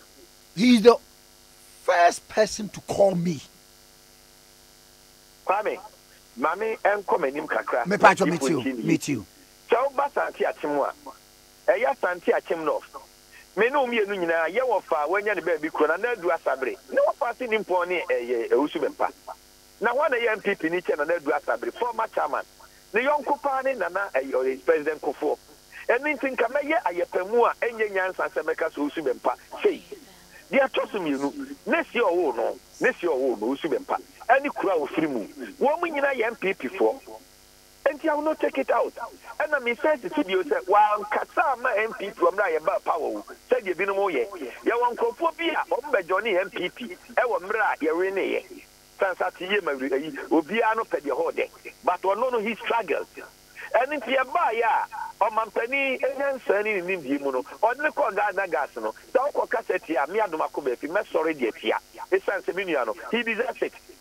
Many the mere noon temono, the Atiana said, Drew baby, on Washington Takram, Titru Pan said, Drew baby, may acting National Director of Communication, young confirm one, Masidani said, a binum sorry, and if I'm back on them, also been stood by me. 2016, a year, many no call Peace FM, Yakasi program and your platform. Ya near Kwakuba, Kwaku Buahin, Eko Kasae, ya national security Ebechieno, many of you don't come Bechian. A year Yamiadum, a month for Bermuana, Jumin the Kodae. Intimeno Sabi Metuana, the junior kind. Name of the American say, after the time I appointed no man no. Na me name say were you name officially because a Sabia Yanshen year, even though it's been with that. Say I'm just asking year bedroom baby no. Me so me ko NDC yes yamani mrem. NDC ni ba yes yamani mrem. Fortunately Kwame me no kasa no. Obi so attest say osu bempa kra no. E ade say wono why den wa resigning. Ana me boa. I will be testing ya. Emma me gitu mu say sabi nyansa ni ba ku futrim. It is a minia no. Wa resign so be. Me wie ye no ade ba ku me bo osu bempa ba so me say. He called me say yaw. Na me no me enu de. E na me so osu. Na say no mako abre. And na some so e frame no Kwame e frame no. Enya frame na wo san akọ akiri. And na me nim say wo de no de beba. And na wo de kura no de beba. I still stand by. Me nya bema me si so no maham. Ti America no ya me yira America. Ento wo su say de na America no. So my boni a kama me ntie no so me nua 2017 and na me resign here. Me nua no so asa akiri. Fortunately, a year the National Communication Director, Minia, a year Richard Anyamba. And now no Monday, offer me a minute for Transminia, and what ben a bit media boy, Kwame Mubino, Sabi, and some change and yes, no, and Chanel. Make recognition, respect to pay. So, dear, no, my nia, I do my may dear Mawono. And of course, 2016, my record is there. Me bajo, be a party penny for. Wa mo kotena se ko yi nipa bi the likes of Usu Bempamo enim bibia wo where you sit you don't know no tin America kira wo say so wo nim na minnimu a ene no ma ye bone na so ni nyina na kira se minnia na babonten no obi so abehye so ayi no no na so wo because me dey sabe me di ne party no e che sab de me menya ana che de obi so menya so I still stand by that but minnia na beka me wie ya na nyi wono nko a o hwe Dr. Tibu Dako so hwe Tibu Dako's family o bi nyina e CPP for minim da minnia ba no obejo ne yen and now no Metro TV on Monday Dr. Tibu Dako yes and now no Monday on Metro TV na me TS was so obejo ne 2019 me ba jo me bo 2019 now be an background yes CPP see I don't know ba now so tabi so mpanim fo akasa who am I maybe the status quo I am moved by the tradition I am moved by the ideology and of course I am moved by the philosophy say anya ne sane to tena jeje mu a me papa me ofa na na dan ko akufuado ya wa bo modi am respect no na ba no yesi na ye ni mu free tete na no ko ba ni tan enti asep na make no menua kira no kura sei no waso no ontie nya ho mu ka kira safoto no eti bi ba jo se ayi yewura meti wase yi a what about Dr. Tibuda Akudi? Yes. And now Kobusa Nasia, yes, or no say about 2019. And yes, I'm Kobusa Nasia, Metro TV. Metro TV. Having a program. Aha. And Yura, and also Subam. Also, Grandpa, and your Kwame Mesro say, it's no more an issue. We have settled it. Okay, you settled it. I'm saying, what was what? A part in Beshan say, or a Paul Amantem, then so was Sunday come for. Hey, Minia, Paul Amantem. Paul Amantem, no Paul no Bayano, Paul no, Asampano, what can you? Nanyena, the court is clear. And I make us also empire, no, who them quiet more many also empire. Kumasia Najo, DNI, and in Kaya, Yapam Yewunim. And to another Diana Cradier, I'm so sorry, say, Nem minum, a binum air yak, I so mysterious. On Frago, and I miss a free dancer. Nasantia came for no sabi, eternity of one car. Yes, baby for me. Etibiniano, I respect him, I revere him, he deserves it. The other how many say young Chasabonidi, and Nano and Chechrimwaba. And the attest to be on say, let's throw beer or party, say, and penny for you, woman. Yen and I enter one way cheek, and no woman, and then yang. Nina says, a Cambomua, and Sanitasia, and the Yataka. So bet me a boa, Aman couldn't be breaking the age, no. Young family and the young family was and Kedemiba, there be that. Obun Samuel Jamaida, Obun Samuel Cronoda. Now so can Ezekiel 28 and Isaiah 14. Embra Hunter Bernimua, self-centeredness, me, or yen who say about Swan Egi Aquasro. And into Chancy who did free walk with the Frida who Eddie would die whom Wabusudi. And if Pabiana, one year team player, who did this, our no woman called Sepatano, then the of financial ceremony. And Adomakuba, we condemn such attitude in no uncertain terms. You wouldn't say the city of Kwame.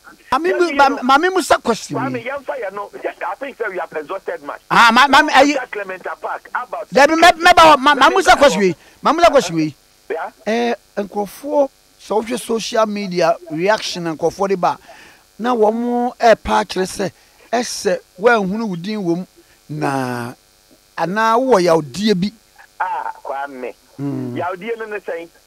My bad deputy director, any pump more party me. And the enemy room. When you also bempa or your deputy, me my champ. And I delivered. They are Tosuminu, my better accent. It's in the plan I may pay the Abruso. In any case, Ate na. One was a news fire now would run. Oh, Minia. Any time who go depending mafia, only a tiny man, and no matter when your position. No bit of for Chenny. And Crata would do a Michano, Dabani. Busa Uti, baby to say the same. TV3.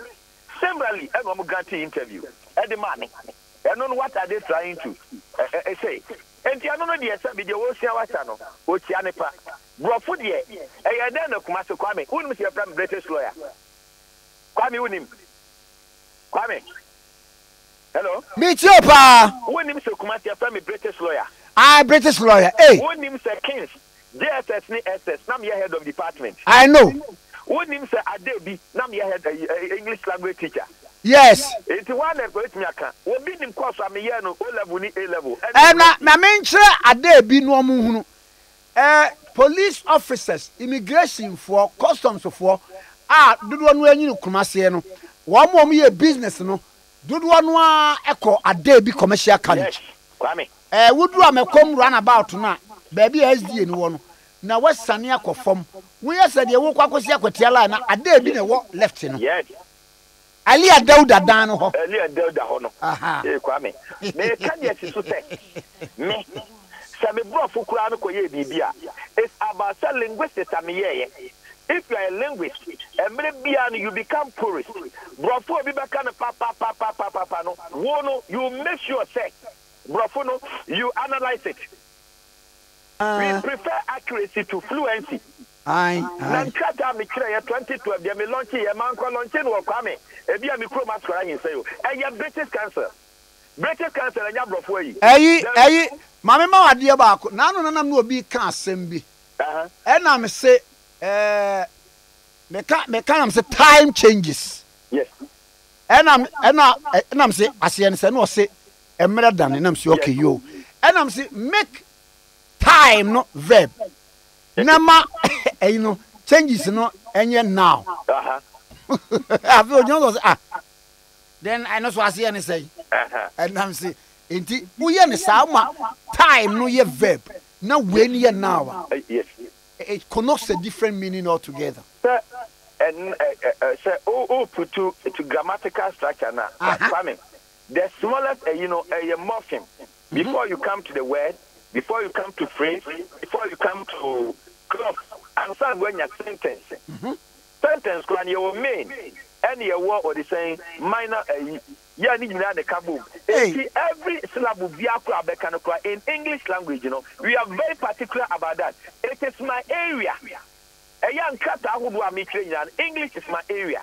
Kwame, na yemusa, minya na nabi.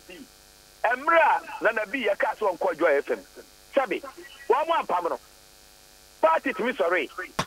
It was also one table. Abia for political reasons be anabi bisa. I don't want to sound braggart. I don't want to sound braggart. Na me in communication, enya ethical. I don't want to go there. But the point is say, yeah, come for the me so me ya rampim wa siedu. Masia machire na machire. And the Kwame Nkrumah Tikese. The American idea sisu ni say. And na rofo ya kan wa se bi. Ye musa the stations ahodo ni ade ade de okeka nyina no. The yin and ye media award a wo mutimiti media. And that's omiti despite media. Okay, FM say ya kinkan. Enyo na ya kinkon. E wo morning show. Aye. Now, because in communication, one man person me reach out to them. No?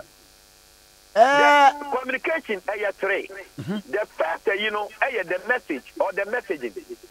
How do you get your message? The research. After getting the message, then the audience. Before you even get the message, the audience is key. And no audience, you do some analysis, demographic analysis. Who you after gathering your research, no analyze here, and some will put you into the context of the audience. So the effective communication is not about you, it's about your target. You are listening target. And some who we are presentation. And no your voice moderation. Even one catch water dear Shenwo, and you need Pedriano, and you need Diano, and be our customer crying. That's you anymore, Wamuna. It doesn't match it.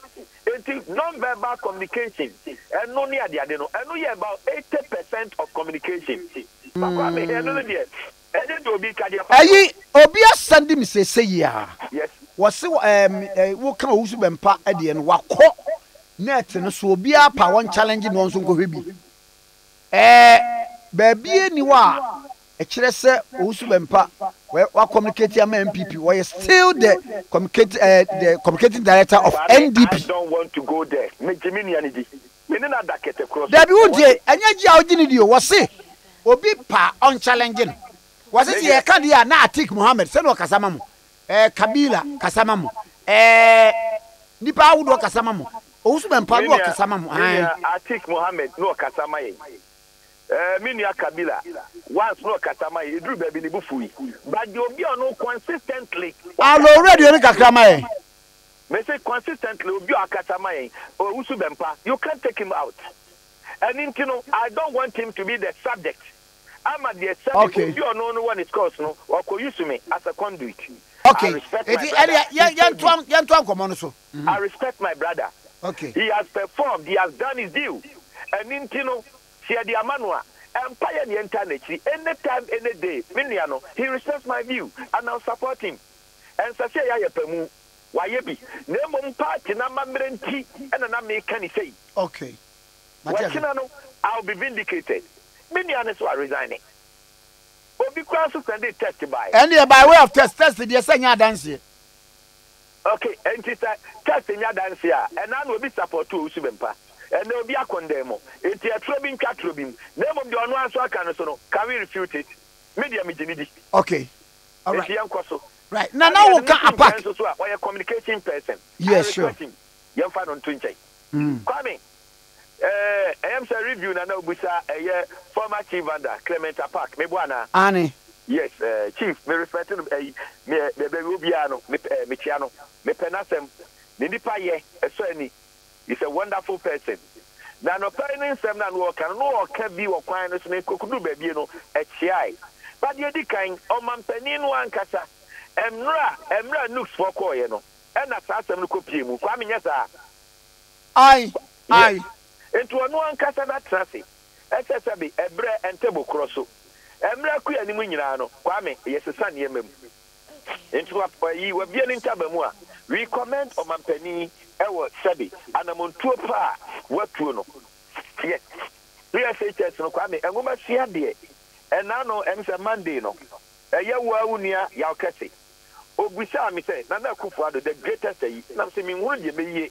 Wa ye ne ba bebre de abo o man no. Na mom de sopa ye ngoma sia. Wo yi yen free darkness. Now, so academic and intellectual darkness. What you say, why you free mu? And it's what me ama ngumasia aba. Kwame, shebebi ufre, shebebi be free. And ngumasia ntini aba Kwame Nkrumah Tikese a obi ani wo. And ngumasia ntini aba Dumako be fia me ka sensi so. And it will be ade ngumasia beba no. Nyame Isra His Excellency na Danko Akufo-Addo. Ya ji. Kira na Danko.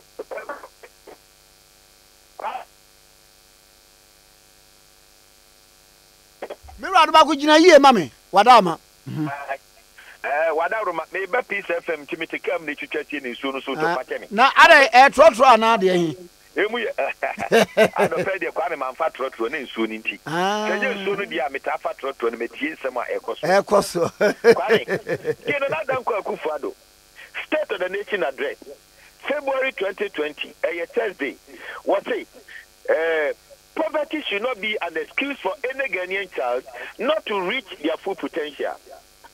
If therefore once might have that, we are now able to say that education in the public sector is free from kindergarten to senior high school. And that this year, legislation will be passed to redefine basic education to include senior high school.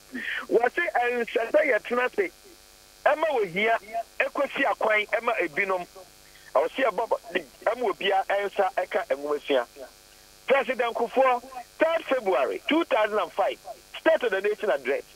Here the also come from Musia. What say? The most important part of any training is mental and attitudinal. Nya what can I say? Nya here pa ma enipa say you bet me training no eye enwoma sua ene yensuman. Tie nya Professor Buzia so odika ho ke Buzia. Was saying my government's policy on education is based on the understanding that it is in the public interest as well as that of the individual that education should be extended as widely as possible and that all who are capable and willing should be given the opportunity of university education no matter what their financial circumstances are. Let me say now, Kabumua, a MPP, UP tradition, you know. Yeah, conservative, no. Yeah, this at the cashier between the Abuama or Mina Kuyanimu, and see among Westia, yeah, Peja. It's another Uncle Akufo-Addo, yes, I didn't know. Yeah, the same manifesto. Yeah, catching a man, William say, and yeah, rhetoric, or Bayano, or the Juma. Yeah, see a review. Or my penny Abunabaso, or the Abetsa Najin, the Hiano, Yako. Name Mono Kwame. Review assembly as a walk. Said the Naminia Clement Park, or ye mistake, or can say, when you are my penny Oyano. Said the unfunny turning trust, so would you are my penny Oyao?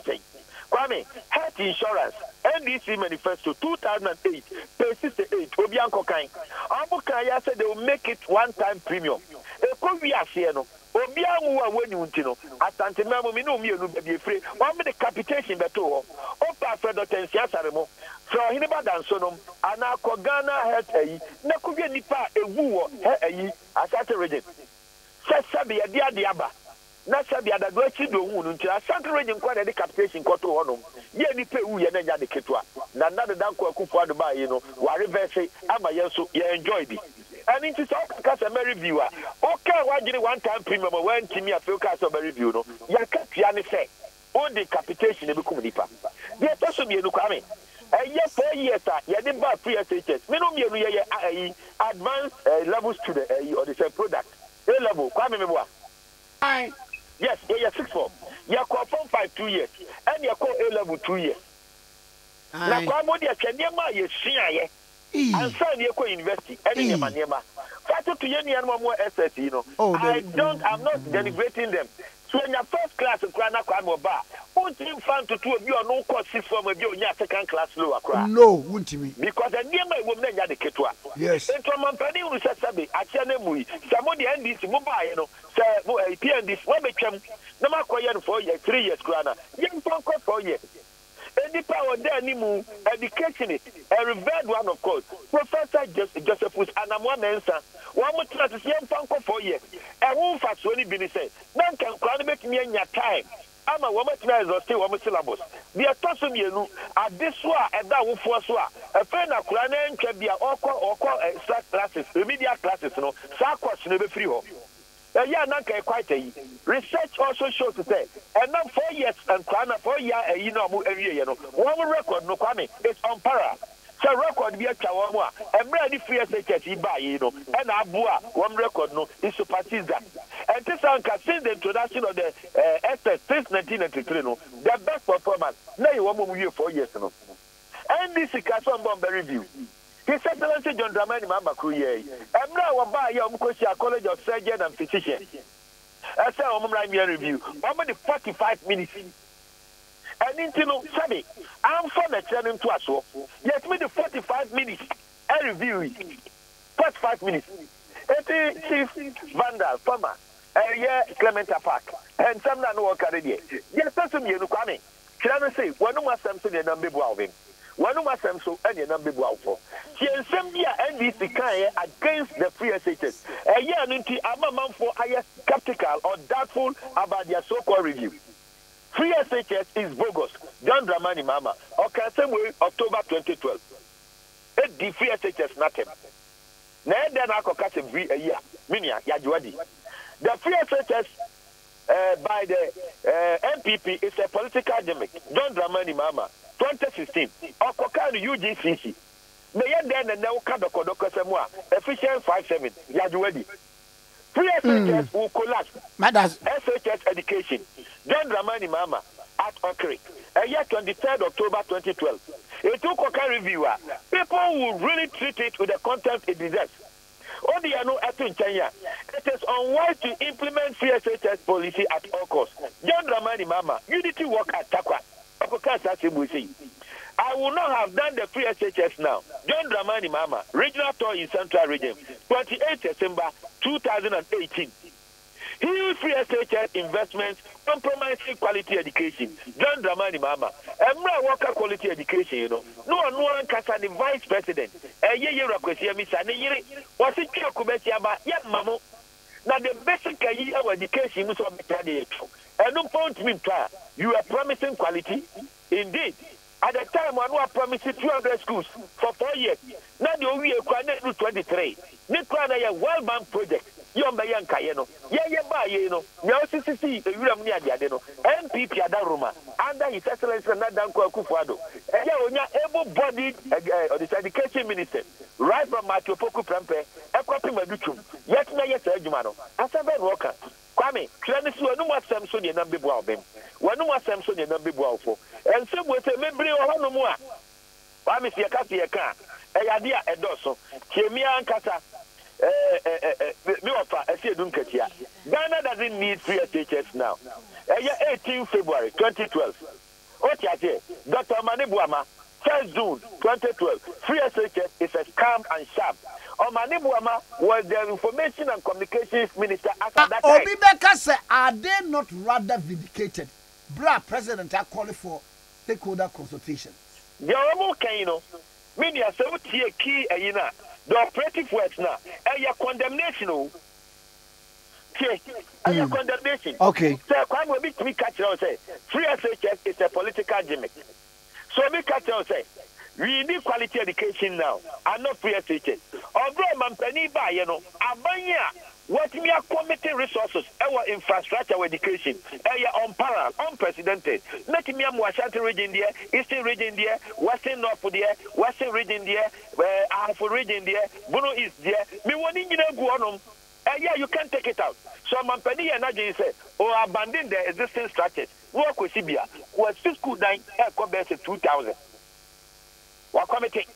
They are told me, how can they be vindicated?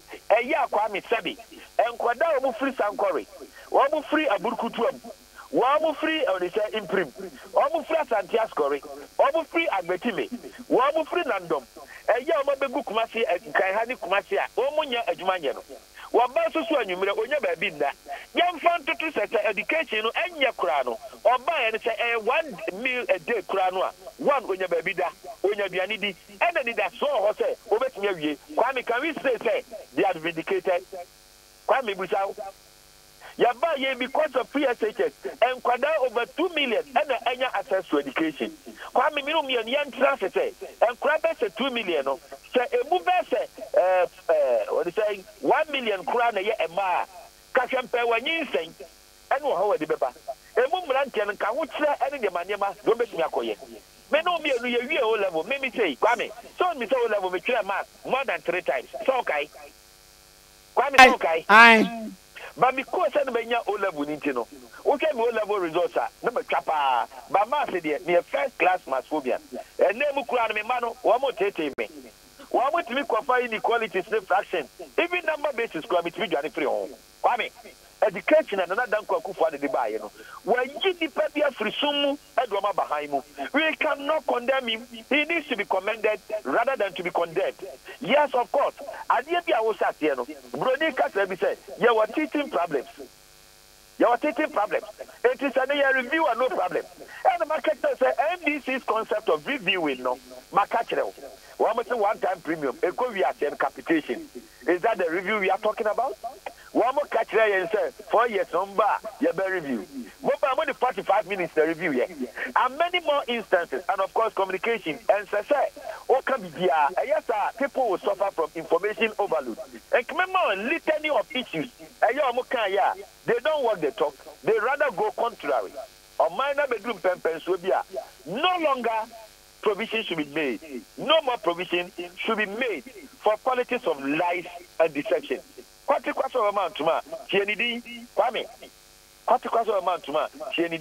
Free SHS has come to stay. Nanaminiano Kase, Ena, and Sesana Kufuado MPP Kase Yomodia. Yes, Yankani Sao. But in the history of Maimono, one of the free SHS no buy. But that doesn't mean say we are taking the shine out of this. We are very humble. And it's on penny I reflect to say, a brother say, you better not see take stop. Anything we are not. Now they were going to buy a green book. Oh, no, we say, we never any one mono. And they were taking glory. Now, dear, are so physical, are you tangible, are you concrete? You can see and you can touch. I know the fancy. I know this kind of propaganda here. Chief Vanda, with all respect, Clement apart, Doc, where did you?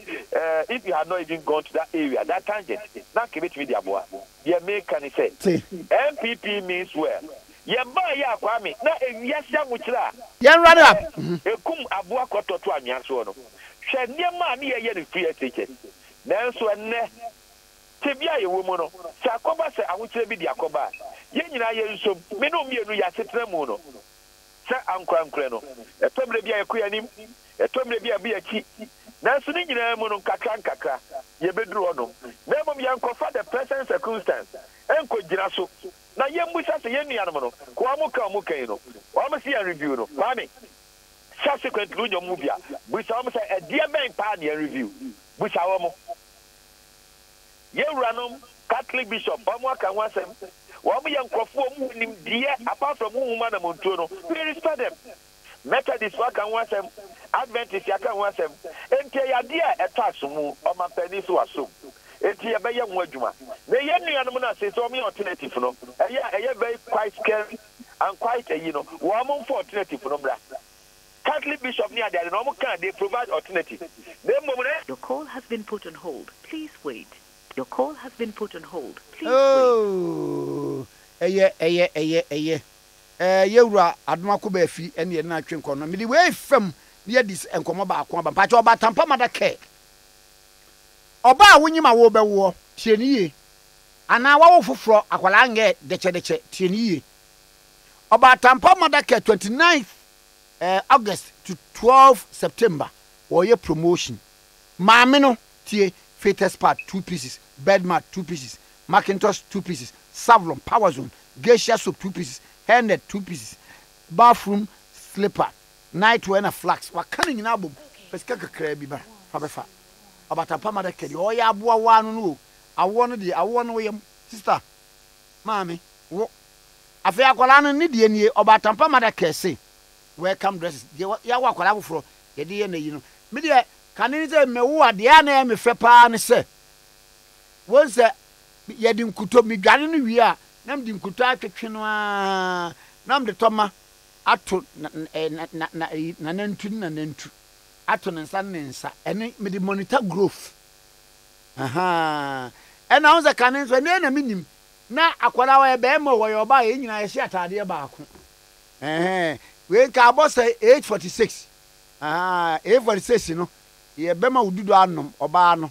Na Emo bear 9, na a bindruno. I bear a pair have buying near the Kodua Bayaka home. Near the Emaniaka home, said the Bay Abema Nufusu. Come on, now also one.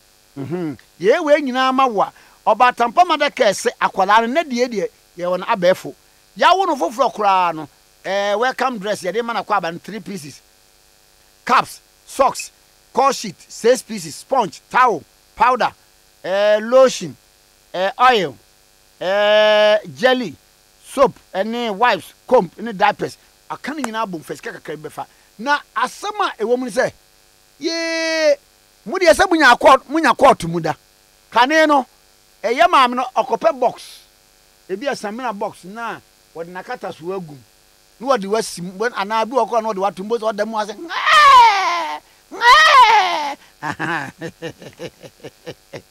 enso saa ne yedi anyini yo na enkuto no waye na akwara no secretary ko si no na wate ahoma na de ato ne tirim sei o kotri ko no be ko sesi na wo ye nko adi asem kura no na Ukraine war no aha de ntia ma no kwa Ukraine Russia for war no enti na enso aye kwa eti oba tampa madake one stop shopping center the open bia baby court won sabeka eniema wudo nyina won sabeka ye waka so a second bus stop no ye dey overhead na ye opposite ye bia branch baako e wo mala market ye ben foot bridge no oba tampa madake si promotion a wo ye ene niema bia opese wo to bia no free number 0540 777 592 0540 777 592 and 0540 777 590. Okay, 101.7. Yera Hobson Adoye MPP ni amapa. Na mobekai 2012 abato no. Wobeka asem bi wo mi program so ha the then Ghana decide. Emma ya chain contempt. Ono na Justice Atuguba ehwe nanim za was then you have committed young contempt. Aha. He was born in 1969. Oko training college or Atebu training college. Come up now what abedi fufuo ewo Atebu a market hono. SD ni na no fufuo papa no. This is what Tiasikura binim. Mira hose memwache. Asembe kureni. Because fufuo no go bad. Who is that? Ekwana edaho no ekokwam danso ena ebayire fufuo nso ebayire fufuo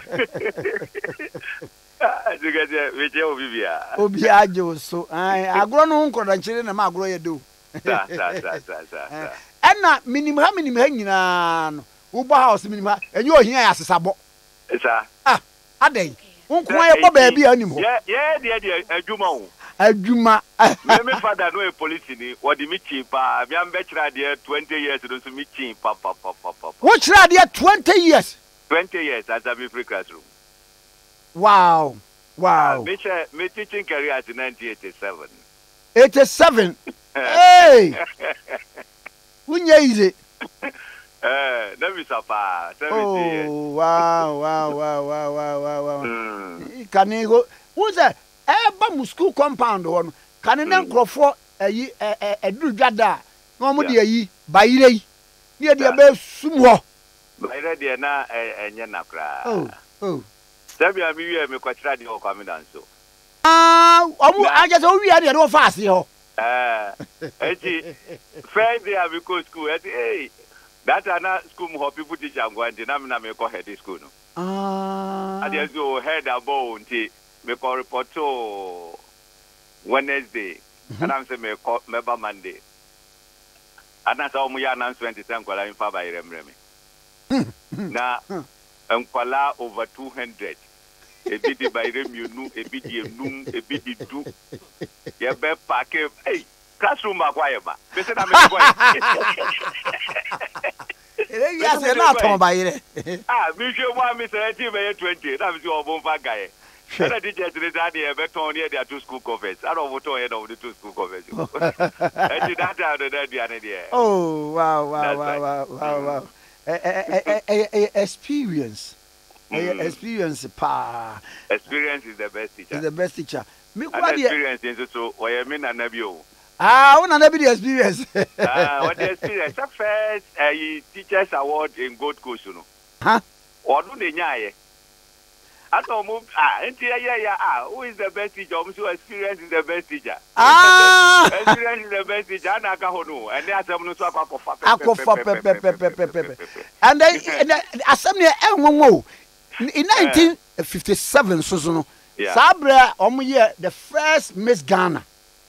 Na oba o win the first Miss Ghana no. Na ofri Transvolta Togoland. That's right. Ya mekwafia. Yeah, me kai a woman needing pa. Yes, what that's so ase. That's right. And I'm saying nyawa. And the first best teacher no for Chavi. Oh wow. And the first Miss Ghana so everywhere. Na am kan am say nyawa. Before ma de exact nam ho odin. Oh offense. Hey. No way gbani ba ne ho tanda. Angro like the Abuagra. Now, what brown son when you be? Oh, that's only that I'm ready. So, free ho. Now, one more free honey copebia, obre. Who cross the border now? Oh, baby, bra. And I was a lawyer. Yes. Very lawyer. What's all cross the border? As I tell you, be a movie asante, and I walk.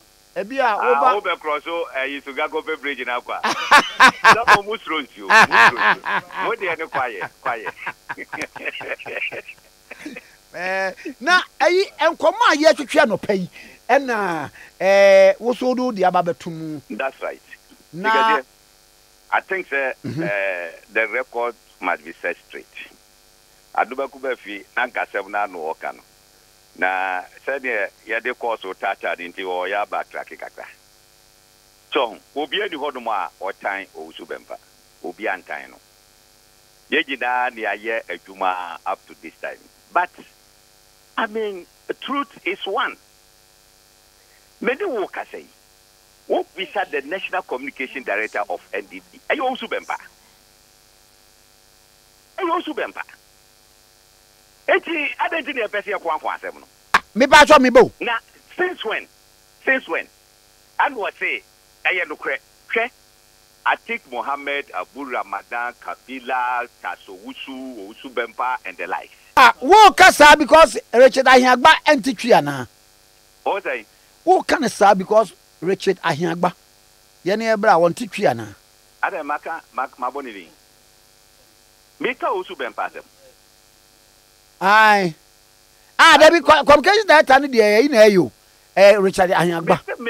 Meka Osubempa asem. Oh yeah. And na ye ka say the communication director for NDP, National Democratic Party. Oh, NDP. Nana do Ajima Rollins the party. Ayo Osubempa. How can one person hold two positions, two different parties? Oh, but what can I say?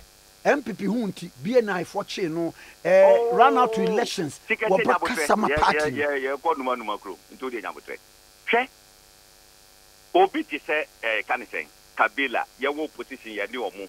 Ye di omo ye form group ye afag ye let my vote count. Edi ye kakeka ho nyina. Sa nkofo no mu fi smaller political parties mu nyina cha so wusu ne ye kakeka nyina. Nipa bakope the two na but sir, obi bisa say, what evidence why say oye NDP, Director of Communication, away. Who will be a first send me? As of today, Mr. What evidence away as of today say. So Bempa in Gogo, Neko Koshe. Why any kind of Communication Director of NDP? Oh, Abia woman update you on my website. Tikese Nyabotre, Atemna Yekano, a serious matter Yekano. Mate. Ochina Sembinti, Ade Akye Abia. What you say? Ochina Sembinti. Since when? I also resigned as Communication Director for NDP. And since when? I don't want to know who to say, and my journey MPP. Since when? And for one, I'm Mudini, and if I could pay, and the bar on Tibet platform to say, free and echo be an MPP member, Abu Ramadan. True or false? True. Abu Ramadan was a youth organizer for PNC. But at the point, Obejina platforms to say free and echo my 2 million free PNC mu and me MPP ni, and since then we see Abu Ramadan as a member of New Patriotic Party. Also for 2016, what another NDP candidate, parliamentary candidate, that was a judge no.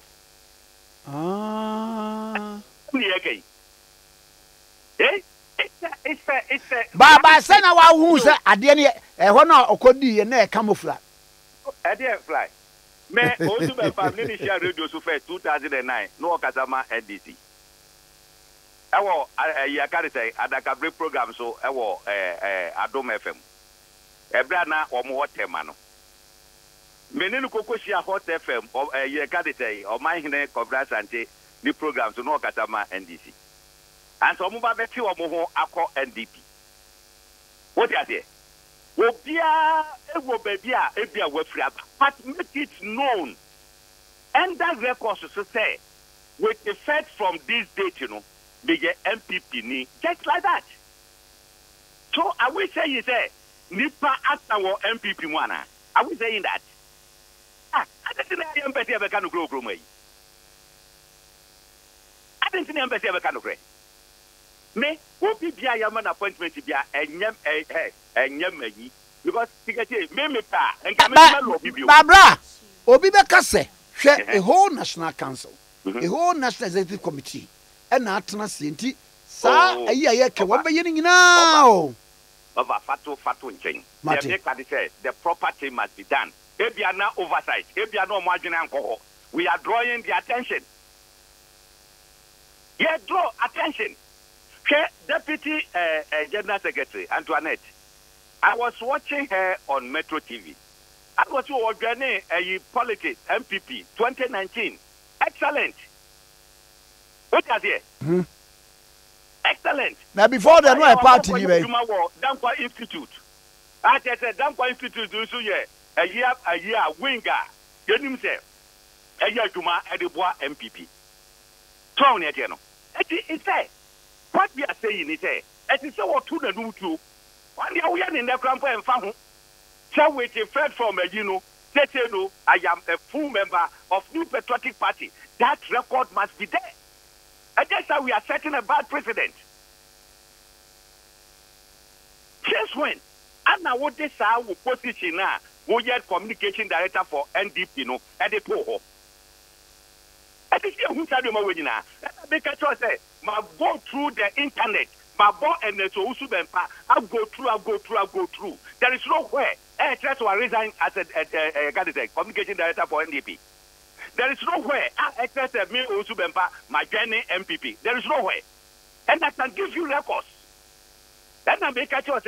2016, he was a parliamentary candidate for contesting elections. I'm at 504 or so.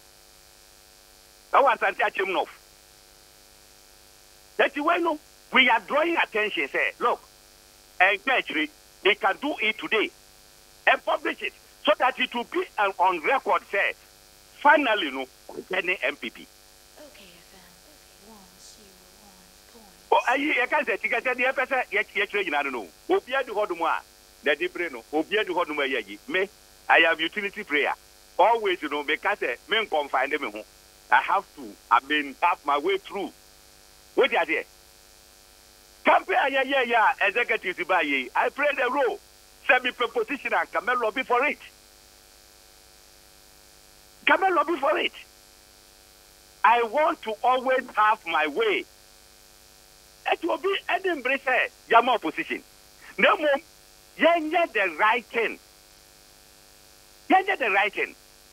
Simple. But Papi, you will be a while. A year's over Taba and son a beer. Because a party no shany, why Yama party no, it's informally. And yes, I will truck at Abo. And yes, I will truck at Abo. Will be any mu say, who get a position say, our party be mu. And he said, oh, party from a will two or no mutuo, and my mouth who say, Sa party now get a position woman, would you move him at what party from? That is what I'm saying. Now, then, or my appointment, or me and the MP before. Eh? You were PNC chairman, or Okita appointment. That was your party. Does it make him an MPP member? Eh? This is one of the things that you draw party's attention. Simple. Yeah, that's what I'm going to post to do freedom. But as I said, on record, they say, now, we're free NDP, we're your MPP member. Simple. But almost a website, he has done that needful thing. They say, Tikese, go, yeah, what Ghana have you go the dia, the whole table back. Satro, Yadia Trafado home, Siakas and Buffalo home, so I there, ever back. Ever back. What? But Abu Ramadan joins MPP. Next time, Mama won't read this story in Israel. Let us do the right thing. Let's do the right thing. Simple.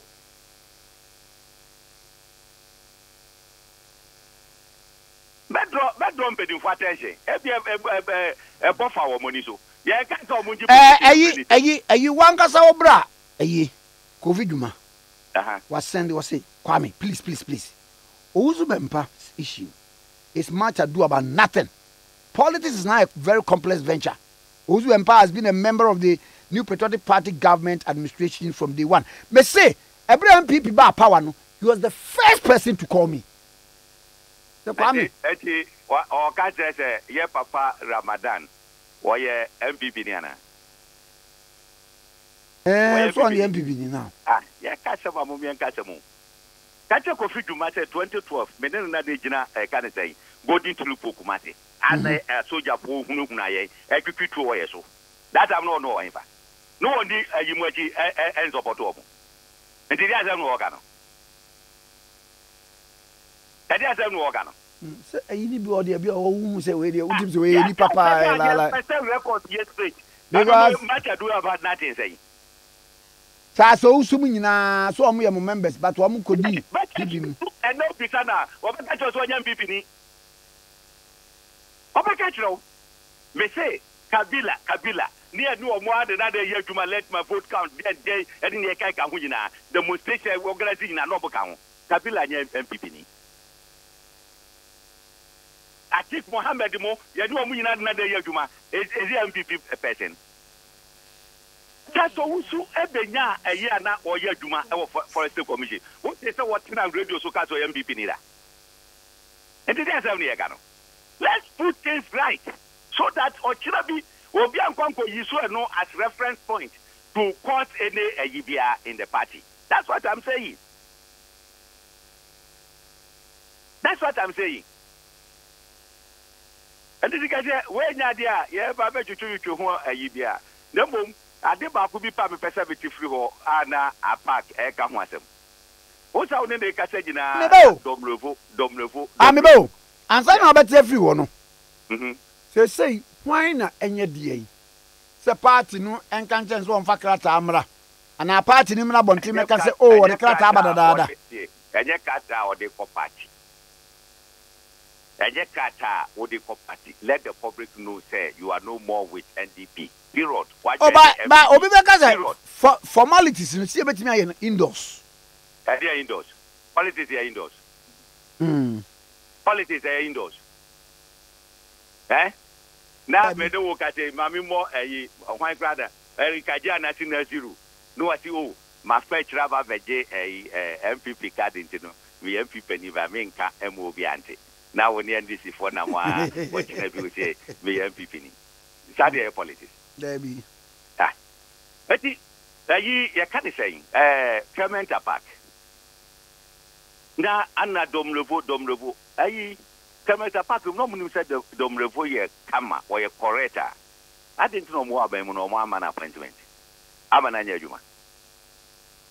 Those days was you can say monetary committee now come myself not only dear dimu no more support. Now man for accuse or say or more extort or more young proposicano.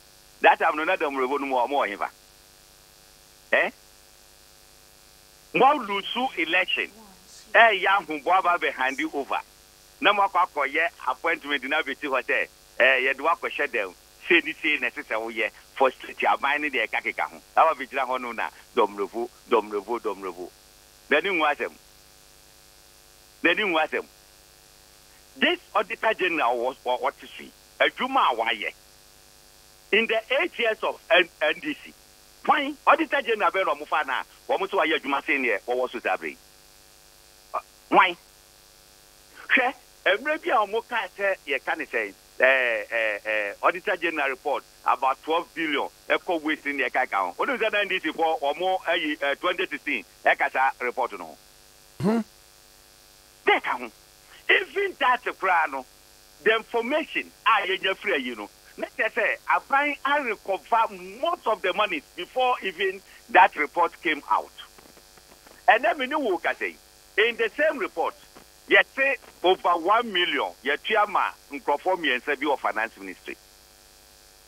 Deputy Minister for Finance, John Kuma Ade Akye Abia say, a bro mu draw attention and a ministry no I recover the candidate dada. That your moon hundi entia, no appear our final report to mu. So no. Ati tikaje, ye kenjinano. Our muka jinano. Opa, or monko back, and she say, Wamubano, she come the trouble and say irregularities, misappropriation in the Gaikahono, a bay the same one. It will not be the same. If you are Honoma, send that work, yes, will be Hanana, you can say, the budget in there ready, will be Honoma, more retire budget, and in the Gaikahon. And so, and then Okobaka, Saturday morning is in place. There are few ones, yes, you better to say, if you more Honoma, no more their corner. Sa auditing ya or moving, yeah? A piano. Tikese makata semusa. Civil servants, a disikana. Na politician, ababeti aswa. Your problem I ever my imuno. So, obi akwapo ye can say wako misappropriatiska. Ewo down honum. Wako this assembly that did not happen. Maybe a coordinating director be finance officer be any ade what constitution bi mu accountant bi adisika ni abuboni na ya kufuado diska bi akaneta e be dem bi omo for mu huni omo be for mu hodi but Clement Park ka say as a member of a public accounts committee and what did the next hopa na what kama civil servants who say no we there ye ba yeso a wo fi say obi wa ko ye bi but man no dey wie akufuado aban yes, sir. You better be a fighting corruption. I hear. And to be a can say that's a more way. Over 1 hour, ya walk as I the politics no be, you know. One man, proper education as a member of Public Accounts Committee and how we can tackle some of these issues. Okay. What are they? Madasi. Madasi no pay. Mati. Ye ra hopes na doye. And I no etwetwe enkomo no okay 101.7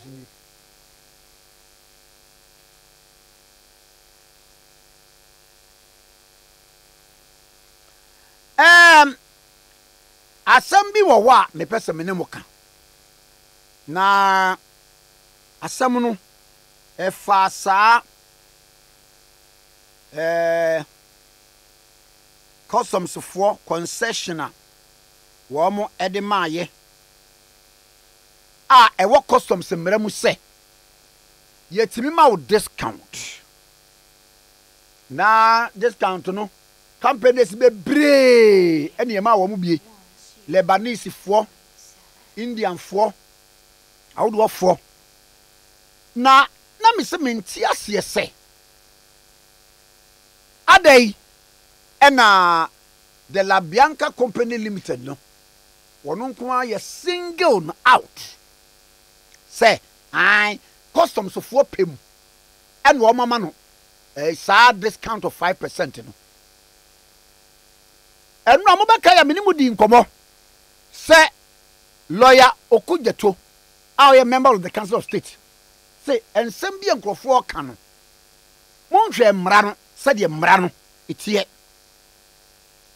na mmra no se emma no ho kwan ena wankochinchim custom fo nsa na emom ni agent ena agent no wa mo tro formal letter koma customs fo se mo won hihye wo ho enti momwa ye ena wo mo bo ano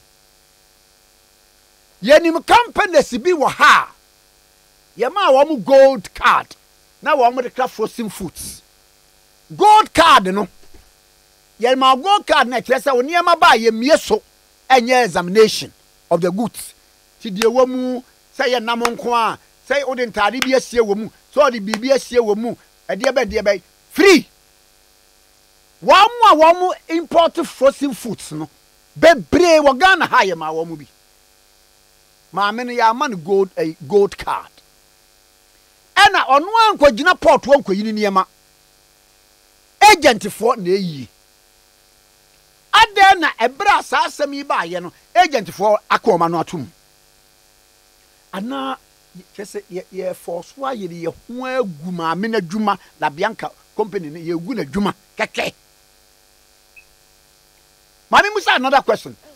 Dear ade na dear lawyer Okujeto ebe kan nura no. Se maame no wonya mfumso biara.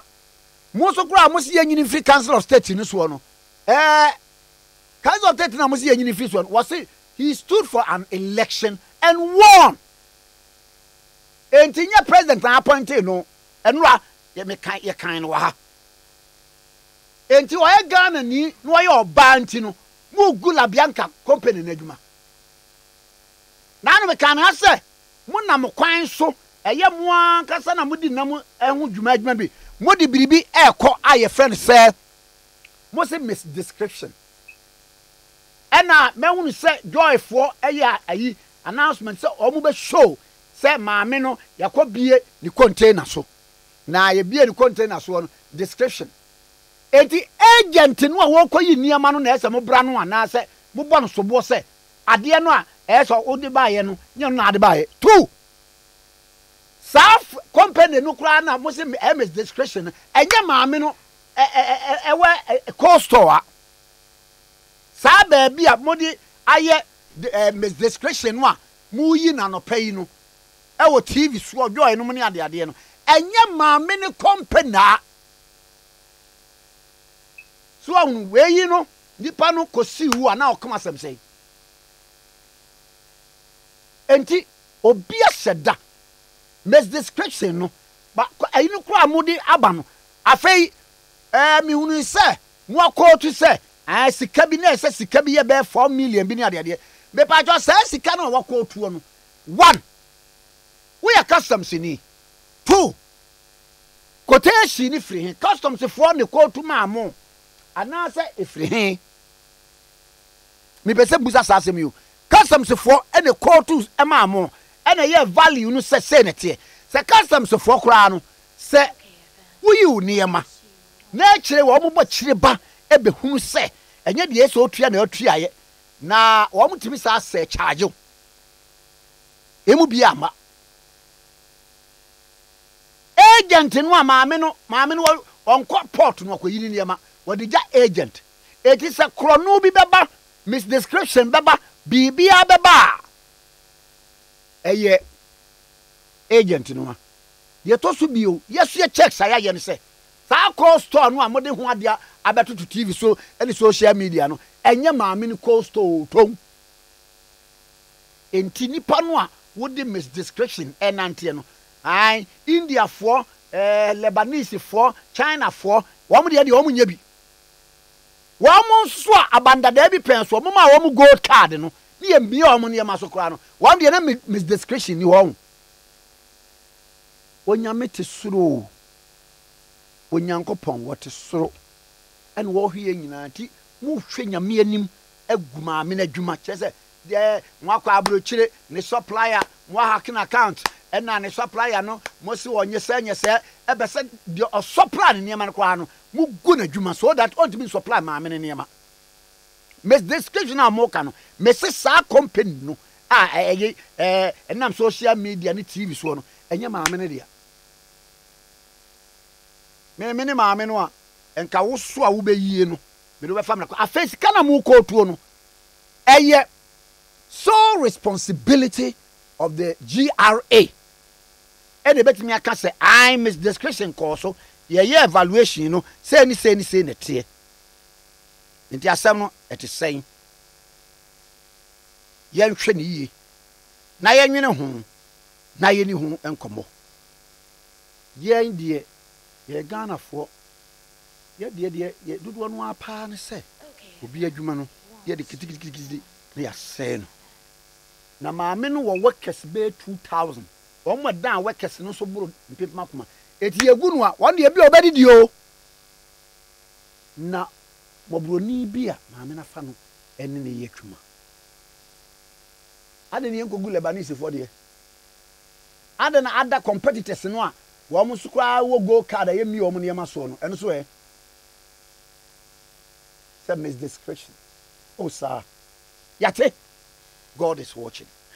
Yada must say okay 101.7 so any na mame fa we emfam ne nsanko end point to mo particular Dr. Duboatin yare bia wo yare biara ampacho anopai to mirika bra end point to mo particular hepatitis wako a enko bra Dr. Duboatin wo me pacho wo ulcer dia opa wo diabetes epilepsy ye tware yare bra Dr. Duboatin end point to mo particular clinic they want to asema se stroke wa chew na nko ya kan ho wo wa koma yare ya kan ho niam bi di na mo video mu ho fa bi o hyehyɛ so ade ma won se so joint pains knee pains neck pains spinal cord wa bra wo video bra end point to mo particular clinic na Dr. Duboatin entu asema wo ba o de afidie si so afidie be che ba bia problem wo afidie be che do dia ma wo ma ne kɔ obi mfa ne yare ma end point homeopathic clinic en sam fa yare ne nkɔkwa isan se our 4D Doppler scan machine is canny winina a chebe a problem or the tredro at the amount a drone homeopathy no any side effect.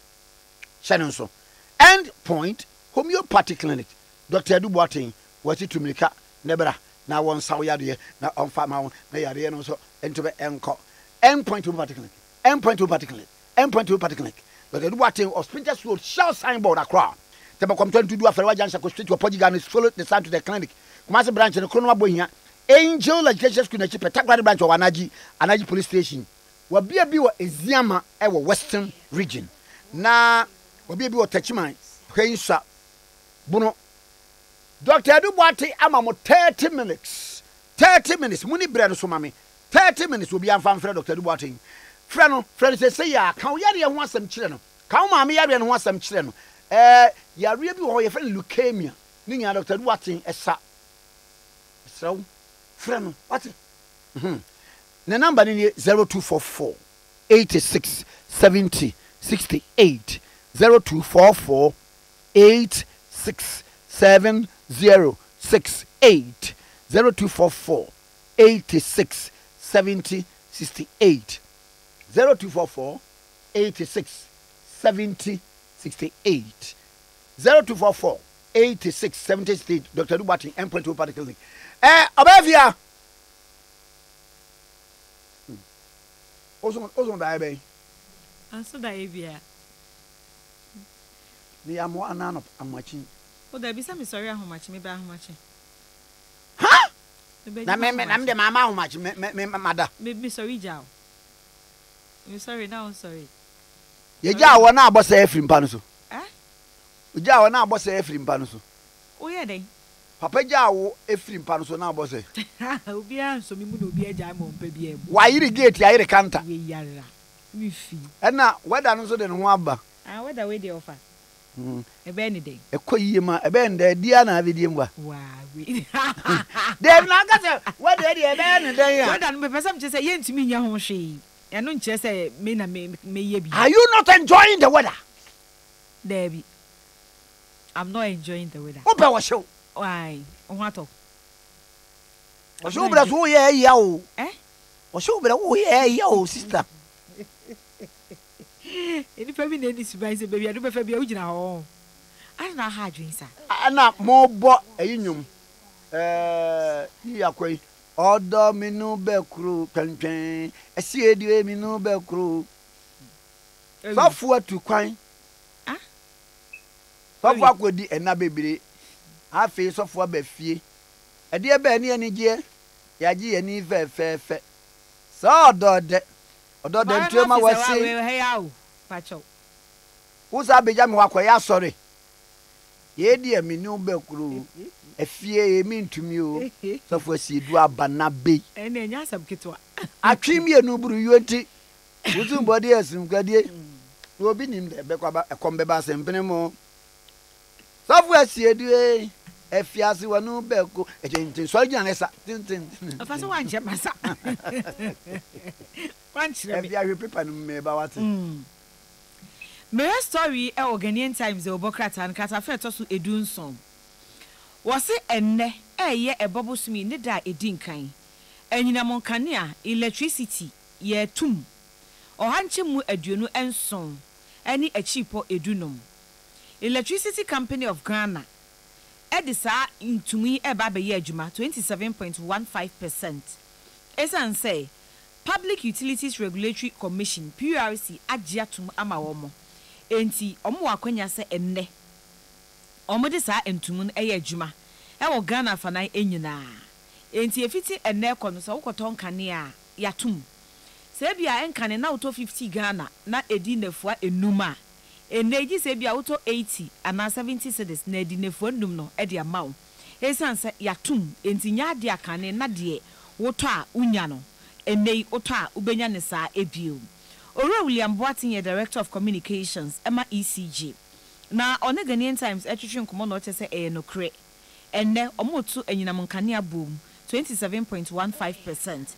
Ewo Ghana fanan enyina. Na wo customers o machichem, your residential, non-residential na commercial, low voltage special load, medium voltage special load, and your high voltage special load. Wo nyina ye customers ahoro a ECG ewo ayenso ye ka ho bi. Ento say the mapopo so nyina say we residential na non-residential na den no ye di entumu no ebe mayen sedie PURC approve ana wagye atum pepepe. Enti enne wokoto enyina monkane aboa na odi sika ni bi aka ho. Esan say so beto ndada nde woto no na ade a enne na edi ema no enya ade a ebedu. Esan say ECG atoto enyina monkane a eboma enne Ghanaian Times the story about betu eja e wo krata fan etoso edu enso metro so e wo Ghanaian Times the obokrata na emudia na me story e wo eye de obokrata na nso emo wofa yatutu enyina monkane abuom no enye enonko a wosan e de abase eya dia petrol any diesel enso ayede eye adwuma no eno so nebo yatutum na eno so ehya ase enne de ya aye adwuma ewo mai emom na Institute of Energy Security for IES womo ena edi story ababetu edwa IES asema woka nyina ene se enne se wokọ fango se wokọ akoto petrol ana diesel a ebo no ebetumi abase ohanchemu enum edi kopim edu between 5 and 10% ena womo de betum esanse eye adwuma enne ya na Institute of Energy Security CD enti amana akwakoba sa nyina eye boko Ghana yensika CD ya tese edafom na dollar atwia faso na CD enya hoden na kampeso asori agina no eno na akwakofa we nyina edi aba enti enei sa wokokoto petrol ana diesel eno nso ebo no eyade a ekosoro enti okwa na osika no wapebi edi aka ho sa na empanyifo edi aba betu eja wasi etwase ye ne sa esan say nanka wo hwemu a yenim se liter petrol nanka 11 Ghana cedi ɛna diesel ɛyɛ 13.70 Ghana pesos say die yatum into okwa between 5 and 10%. Na sika no wape bi ede aka ho. Na Institute of Energy Security si de ha adwen kakra ne say senka wokɔ amansen dwa so a petrol ebo aba fam eso ate 5.87%. And LPG gas nso ate 3.28%. And so still santi so ya akoswe enya insunsanso bia ewe yenso ye de yekoto petrol yekoto diesel ne bo no ebekosro enti ehya ase enne sa wokɔ akoto a na no nso de woto no wato bi de aka ho na wodi sika no kakra api so anye saa enya ade a obenya nse de kan na wunya no bio wei eye story a Ghanaian Times na de ababetu edwa wo krata fa etoso aduonu ensia wo delbo krata no emu ya mia se dono ofa nye easy o nye easy hey edin akada kro ho woni ne ebesi ensem ba ye nwanwa ne nyina the whole Ghana ye pie ababonten ye babonten ye se ni asa ko wura de wo bia be yemu over ye ka ni wia what next sisa hwe ya na mimi hu de nti ko sa me ha me ho kasa bibiri sisa bibia ba Russia and Ukraine war o say Russia and Ukraine war no ai dey na ma fuel sa na me bompa ye se bekuru sa Russia Ukraine war no enkwa wieye ave ye benyu de ye de be hye no nti ewiase ena me kan asem bi okay me say political parties ahodo minim Ghana ena America Ghana de okay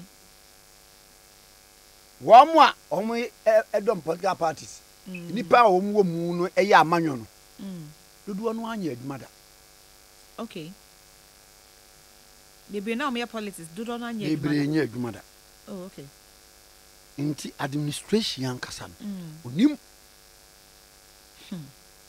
asemo honorable seche mensa bonsu kan asem bi amne ya adwene o say whereby it me okay me offer ajima menu say sport minister health minister who's your accountant okay communication minister or a lawyer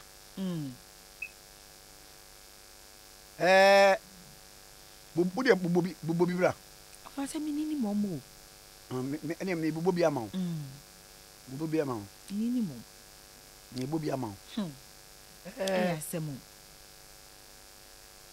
road minister de wakasa kasa owura mo akwata or a lawyer oh okay ti onimu kwa ho boy wose nka the system no choose obia onimu saade ne hunimde ba offer the fence ne say obi wa onim ho hwe but otumi sua on the job manke ye yi anya trial and error because ka on besu be you are no say technocrats no ho okay tinka omo na yemfa ma omo no monyi technocrats no e be na ka onu minister there okay or play supervisory role okay offer no so nya bad ba ye wo ba bi bebre wa ministers no age adwuma na eyo offer better no maye better no ayo so ontimi nye so ba aba me fa we fam na yensa nkomra wate mate Regnant Properties and Construction Limited de program bi aba meje media promo na ni nyina ne se owon sase mienu wo bia mienu wate so 50%. Wo putting no aye 10,000 na wo be ma kwan mo twetwa na kakra na wo tua 30% a nsase wo putting no 30% no wa shase esi udan akramande no aye 15,000 wo tua 30% of 15,000 wo be start na wasi udan na wo se me mo amane sese ukuteska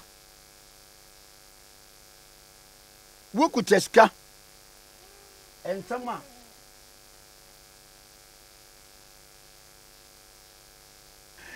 wukuta ska bɛyɛ 9,000 instead of 10,000 putting sas no outright payment no what the bɛma wo ɛna wukuta 14,000 cedis instead of 15,000 outright payment ɛno so wɔde akramadeɛ no bi ɛbɛma wo na wasa kyɛ 100 blocks mepa mo kyɛw some of students churches associations government workers ya mo betimi aba na wa ma mo huge discounts mepa mo kyɛw sɛ tie wo betimi de o ka aba no aswap de abegye nsase bebere edi eti na ɛsɛ wotɔ nsase ɛde free regional properties and construction limited ho 1 litigation free 2 wotu 30% of the amount out to Mr. Tisiu dan 3 Oma obrema utwetwe kakra 4 utwe wie ya free documents or the amount 5 what the nipa cost site every Wednesday and Saturday free. Regular Properties and Construction Limited one more kaswa akweli when we St. Mary School no na opposite chiwomo number free womo eni je from 0245 03 75 67 0245 03 75 67 and 0249 16 89 25 0249 16 89 25 0249 16 89 25 and 0245 03 75 67. Regnant Properties, your property, our priority. Okay, 101.7 so in the yanko yenima na fe yenko di enkomo kakra na moma me mfa wentwam enkomo me be kan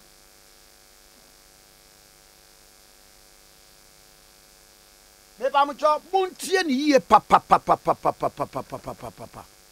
enkomo me be kan mesramo muntie ni yie muntie enkomo yie papa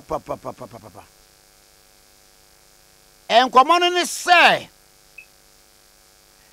one video bi a echo viral e kire nkrofo bi a wo mo eye fraud et say mobile money die na momodie na bi ya che wo ma ye busabisa wo mo ho asem na wo mo ka say eye fidelity na wo mo edidi dwuma wo mo do so pa posifo ache wo mo na enye bibia say Fidelity Bank na making. Womunya sankra no. Ana omu yese omu ni posifo betu sasa. Ena omu akwa chi boys no. Womu Fidelity customers womu nam kuntuna se ebu womu. Na me pa uchow Fidelity fo ese yemfa ntodwa na tie ne yie. 1 Fidelity fo emfre wo free bank ho emusa se my pin. My password OTP anase date of birth obia obefre wo phone bia oso free Fidelity Bank na wo say mame wo pin mame wo password mame wo date of birth no hweniye na wo ya azan wo ye kromfo eti Fidelity Bank wo financial crime team no wo mo ni posifo aka bomu a wo mo digma se saafo na die bone no wo mbe kyekere wo mo nyina enti wo mo kan kyere customers nyina ne general public ne say men share wo pin men share wo password men share wo date of birth emma wo biara fi say Fidelity Bank wo mfrɛ wo se fa saade ne ba enkofo ne nya saade no a sika wo account mi na wo betwene nyina de afrim hyɛne nso Fidelity Bank emfrɛ wo se fa wo pin bra fa wo password bra fa wo OTP bra fa wo date of birth bra Fidelity Bank say obɛkɔ ama nipa di sa abone no bakyechi wo nyina na wo nso so one wadi dwumaso wo enkrai Fidelity Bank na de ma ye hweyie obia frɛ so Fidelity Bank na wo se an ye pa cho bo pin ma ye bo password OTP and as a date of birth ma Fidelity for asonte fa number no ekoma Fidelity branch bi e ben wo se nkrofo we na ye side na wo mo nante tuntun ase wo mo nkwachi wo mo Fidelity for ese wo mo dasoara ye bank ya one ne customers edi nokre ye da mo nyina ase okay 101.7 so enie meba mo chow Agbebe Herbal Center ede eduraba agbebe fever etu fever ase ho ede free wo man ko utidwa gagagaga wanumu ato a week etu ni nyina ase agbebe MW capsules mpacho for male vitality vigor and strength na eno no ba ma bo adwuma wo mpempa oba wate nka kofom wunyina wo benum agbebe MW capsules agbebe taifa eno de fever wonam nyina besebesen eyo oniema bebrebe mepacho nom agbebe taifa nentu saade ni nyina senko Mona soap and cream eno de honam ni rechirichire sansa body disorder no skin disorder no etu ni nyina se efro honam ni nka ebe ye efro dandruff na ehoa ntema propro be ni nyina de efri ho afi ya agbebe herbal tea wo ho na agbebe herbal tea no ebe release daily stress na ayi niema nyina de efri ho let me abo factory staffs office workers eno ade nyina no ebe ye efri ho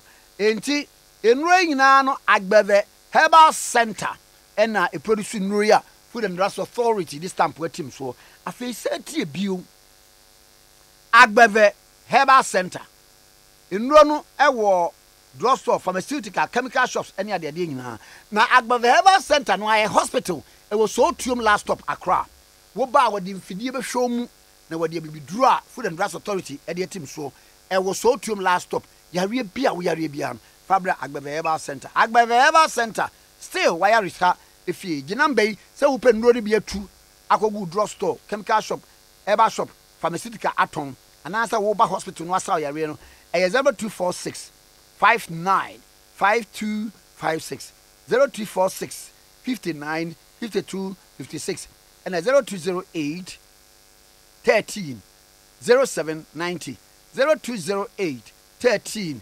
0790 0208 13 0790 okay 101.7 eso eni na mame kwa ya adwuma yi na mensan emra ende se wofa the Ubokrata Daily Graphica what they are to animu ha silent killer on the prowl 35% adults hypertensive ofam pedinfo a enyini ewo omayi mu a emu ha mu nchemu aduasanum eyare hypertension na wasi ekum ni papa na ye ne Dr. Edubuating endpoint homeopathy clinic entwin komo asemo a Daily Graphic dia bay doc me mo atwen Kwame Nkrumah Tikese meje so na boko de tia o tia me ho ye pa me tia wati fo ene wapanfo nyina oh okay asemo a ene Daily Graphic e dia beto anum se silent killer ye hypertension ikum manfo pa obeti odaya wan sorry na Ghana Society of Cardiology GSC na afrese enyase e bomodin na cases ni nyina ye diagnose ni ye hwe obi ebi woni mu bia no etimi atu ase e de na ma hypertension kra ni di wadawma kwame da sepa hypertension no wudin bebre idin ba ko ye beka no say high blood pressure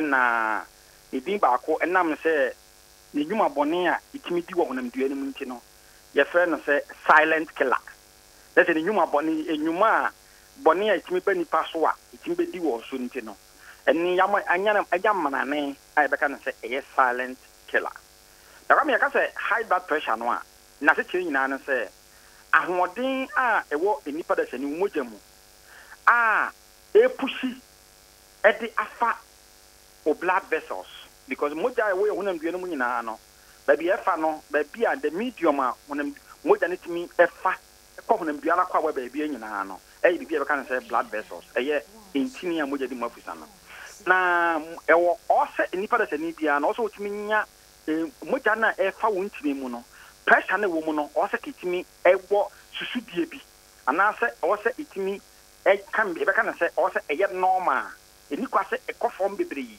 ene ni kwase pressure no ai wo moja ni mu no ai push fa intini mu no ni kwase ekosoro bebre na moja no ai fa wontini mu se pressure na wo mu no ai push moja na fa wontini mu no se kosoro bebre ya ene be ka se ni pada se ni no wanya bibia be ka na se high blood pressure ni din ba koso so wo be ka se eye hypertension ɛno nti Kwame bisa me a na na hyekyere ɛno no Wadaruma the pepe dia be wo bu akunta bi na ose the Director General of Ghana Health Service Dr. Patrick Kuma see data indicate say more than 600,000 people a maye 400,000 and a maye 200 and now we ma diagnose wo every year 600,000 and wo munya sa pressure be ma 400,000 mema 200,000 adie na kofa ba Kwame mera sepa na Kwame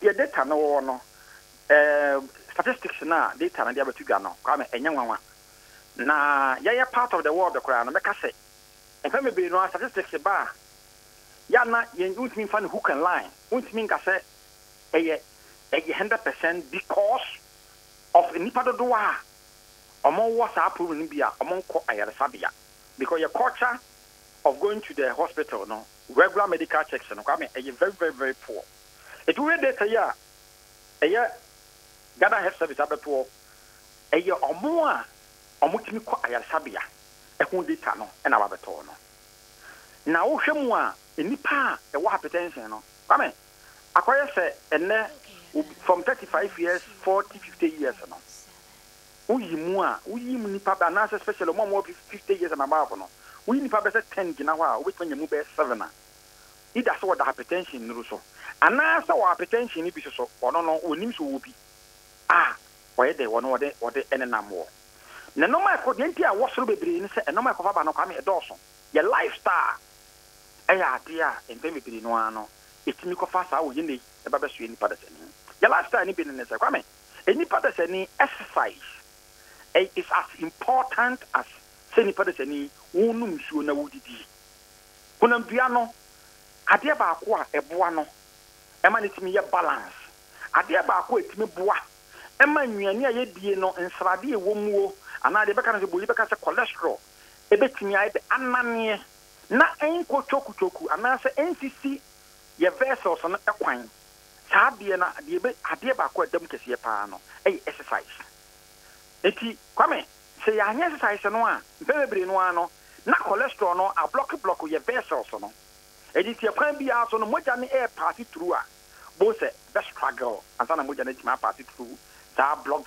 vessels no it's one of the main causes of hypertension no bibi be kan say cholesterol and na say exercise Kwame ade ba ko so timi ko ba yenyu ani tie ti de nyu ani tie enwani de bia ye die no ya na bebe no an they don't care as to say obenya balance diet and na wonya balance diet because we ye bibi amamire mu ana say ya santi amamire mu no ye be kan say ye si pintin bia dan ye e dan meni emiye enya for ye ka je chiri ya nka se ye we ye boa ebi say ana pa say gobe e na wonya di ye na say wi akora no bo say nya gobe ni bia dia ana bore jokra na abedi a ye nka say enye nemomo no wenya balance diet edenti ka unya balance diet no a ya na ke boa na de exercise kan ho a na se wenya enwani a akuko ensia no wenya ne nyina bi wanom enough water vitamins wo ho wenya mineral salt wenya proteins wenya carbohydrates wenya all food nutrients ni nyina in its right proportion ya de na ntesa nti your lifestyle of eating and Kwame ensanom ya de ba ko a meka se in fact and no the brain no at the hypertension about the if you say Yankasensa, and once in a while bottle will be Nanka over crack bottle will be a yes, Yankasenke and an end. Now said you see abusing alcoholic beverages, come a year too much. And it's in Baby no, you will king vessels and no cry. And I'm saying, sir, alcohol content in Intino, not vessels and no crabby no, I will king. And in two share. Omunya o show more no more hypertension wa Kwame we ni pa better 10 na wa mu be 9 e wa hypertension na ni pa say but o ni pa say we ni pa 10 omo ensagriamfo no we ni pa 10 ejina ho na o check omo pressure no a obehunu say emu be se ne nkono ana 9 out of the 10 no Kwame e wo yade em hypertension that is to tell you say obanom sa also regulate no ye num sa ye ensanom e different from say wo ye ensatwiam enti eni kwasi ya abuse alcohol ya abuse ya Kwame hunsun so no etimi kofa hypertension ba behwe ene ye wo medical conditions ya ene so timi kofa hypertension ba behwe nipa da sani some of the medical conditions ni bi e ya akoma yade ba fetive se wakoma no e ho atochema se wo angina se wo a large heart se wakoma no ayekese ni nyina no kwa ma ni nyina timi kofa hypertension ba behwe ene yade ba akọ e beka ne se kidney infections and kidney problem kwame ade ba akọ amehunu ene se so obi be nya kidney problem asa wo yo nipa da sani na wo ho na de bia wo check pressure na wo soro ebi ati jansa no wo jansa no yes site wo ye na still pressure na wo soro a kwame bo modern say wo hospital ka kire wo doctor say wo pese wo ye kidney function test me say ka kire wo doctor say you want to wo pese wo ye kidney function test because of I said pressure no consistently no very high in you want to check kidney kwame because one of the signs here that who the brain no be kidney problem both all the time no both that pressure no na wo soro all the time na wo soro na say e bokoko se hweniye na bia na kidney no na ho atochema kwame we mu nyina no eye conditions ya se wunya emfem bebre no ano ekimi kofa ade e fe no se ana se these are some of the causes here ekimi kofa ade e kan say hypertension e ba be hye enipa da seni mi hwade mi wo ho mi nti bibia ade na ye symptoms se menya bi mi yenya bi kwame de betima mo hu se wo yenya hypertension ni bi no obi wo ho kra no a o nya signs bia enti ye be kan say eye yade ba ko a ekimi kofa bibi medical term bi a ye kan say asymptomatic na je say eye o how bi a ekimi abeto ni paso na wo pressure ni bi o be check reading na wo de number 160 na wo de number 180 100 and now 180 110 or 90 and so now who say who need signs bia and then na regular monitoring of the pressure no very very very very important and to be more no we are also it me put to you say and you bia the benya signs and symptoms emre kwa wanya bibia kan say hypertension na mom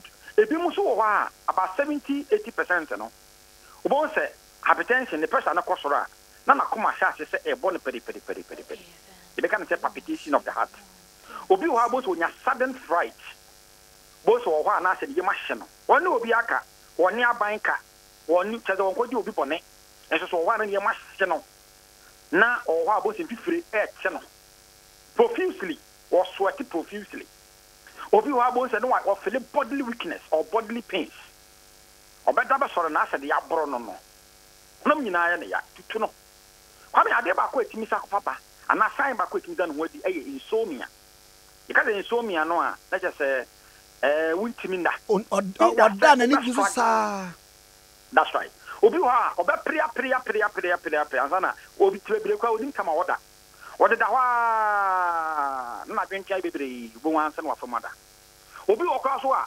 obetimada na momu no enche na ni ate na ni ti so a wuntimi na biem obi timi kwame obi timi da bia be 2 hours a day whole night ni na be 2 hours kwame and na very important and then say sabi ni pada sani ka wo ho tade de bia na me kan me bia din komo ba e wo insomnia ho me ka say ni pada sani no within the day no 24 hours no you need about 1/3 of the 24 hours to sleep uye ni pada sani na pese unya hoden na unfie utimi enyini cha so what 24 hours no a we divide 24 hours by 3 emu ba akode wo de wo na so ye adwuma wo na wo se wo pese wo ye adwuma de na nado anasa wo pese wo ye de se de adwuma pese wo bo adwuma de se president so wo ye president kra na kwame occasionally no na betumi abusa ambra no so wo pese wo ye den na wo ye minister na pese wo bo adwuma den pa no a with all adwumade a wo ye nyina de betumi wo ye adwuma den am wo adwuma ye efficient pa no ene se wo de 24 hours ne to wa who 1/3 of the 24 hours. That is, who about 8 hours, 6 to 8 hours sleep a day. So when you man, yes, I didn't know when you will suffer. And if you come over when you find a na nipa no obi ho a oboni mfie kyerɛ wa na wo adwiu asa kokora asa abrewa wasase so wo renkel na wasase nya young person na wasase nya akomayade wasase nya stroke wasase nya we ne nyinaa yɛ sɛ entimi nya enough sleep nemom one of the faribai and one of the main causes of adia edi insomnia eba eye yade beka na say hypertension kwa me timi mati paye sign ba ko wo me say timi uti mi gaw ga uti half ne bon na wo efi chew na wani su brew business na wi asa yo utu nan ya na kwa me asa de wo kwa afa na wa hwe yi wo form kakra bi a yade afa stroke ai dai eden ho ba jim kwa me basically no we mu ne ade a eda ne ho adi ema nipa ba hunu se yade afa ne hypertension no wada roma said wo mo de statistics yi abegu dwai preventive measures to say and ebi ye obi a yetimi sa particularly more endpoint for kwame hypertension okọ orthodox ana akọ kwalibu a doctor be ka kire wo se hypertension on manage ontimi ensa kwame denti o mkasa na se de yade no empem bibiri no lifestyle e ka ho lifestyle apart from say medical condition wono lifestyle aduane a wo si nipa no mo oni no o se no wana de kondo onye exercise no o so no be fi aduane ba na wa time ko no wa bre ma onom sa wo se nsa de ma no ma kwa me ntimi ni di so enti no akoye ade bi a na doctor no aka che wo se hypertension no obema ni kiti ya ma ho eti odi ye de o pesa o ye bia na wa ye ba kwame se one thing ma homeopathy ana ma endpoint that son kono se ya de no in fact eye ade a eye enhye se o pesa o ba homeopathy clinic na kwame o mpese o be towa ana ya de ne asibetu a emma efi se wakono de no a ede ya de ne ba de bia na adekọ no a ede ba no enoma ebetuatua wo no e bia na ye wakono de enti no yan yetimi ka se yetimi tu hypertension ase because we are able to convince the patient yetimi the patients and say when because we ba na e diagnosis no ye betimi ye be kire wo say ye be mo hunu adekora de wo yade no ayede aba na kwame ade nipa bia so kase ene se wo hunu se ade bia wo ye ene de ebetime kunu wiase ye eje se sebi obi anadwene wo fom kakra ene obehu sa ade ye no o se chinchina because life de obi no epe life obi a pese wo nyini che ene ti kwa me ye manipa ne hunu ade kwapoten ade yade ne ba no a lot of them no are able to avoid it no mutimi avoid pepepe de ya na ede to adu so a kwa me hypertension no etimi eden etimi efiri kokora ene nti no busame a metima ka say yes.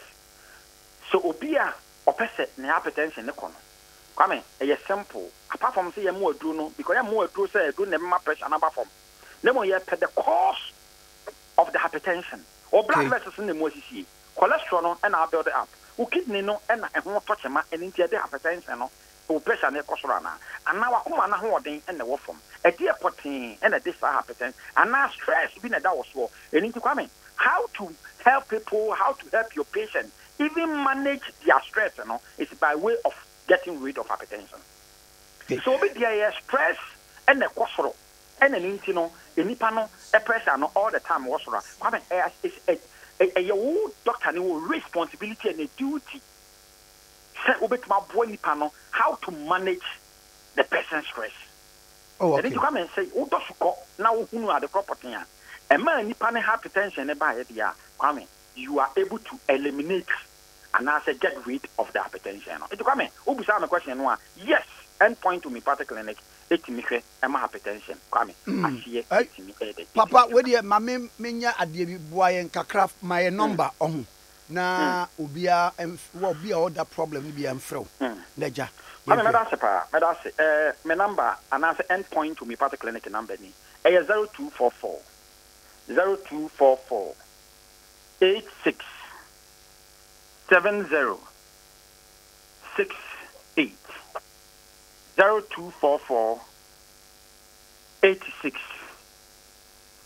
70 68 0244 86 70 68 Kwame eda Ghana for nyina ase nyina so eda wase ene story a ebaye ewo daily graphic edim 35% of adults hypertensive na keso o amu nchemu aduasanum mpani a wo man mu wo mo ewo akomayare ya didi hu enkomom free doctor no wate na obi a wo so problem no no nche number mintimu bi mu ma wo tie ni 0244 86 70 68 0244 86 70 68 0244 86 70 68 yeah home so akwaje nkrato ya ba ye ba enkomo fu aho nkomo no ye bedi auditor general so nkomo ye bedi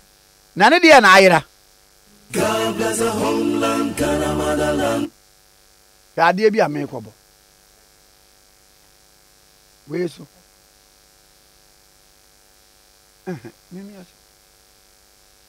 Okay, FM 101.7.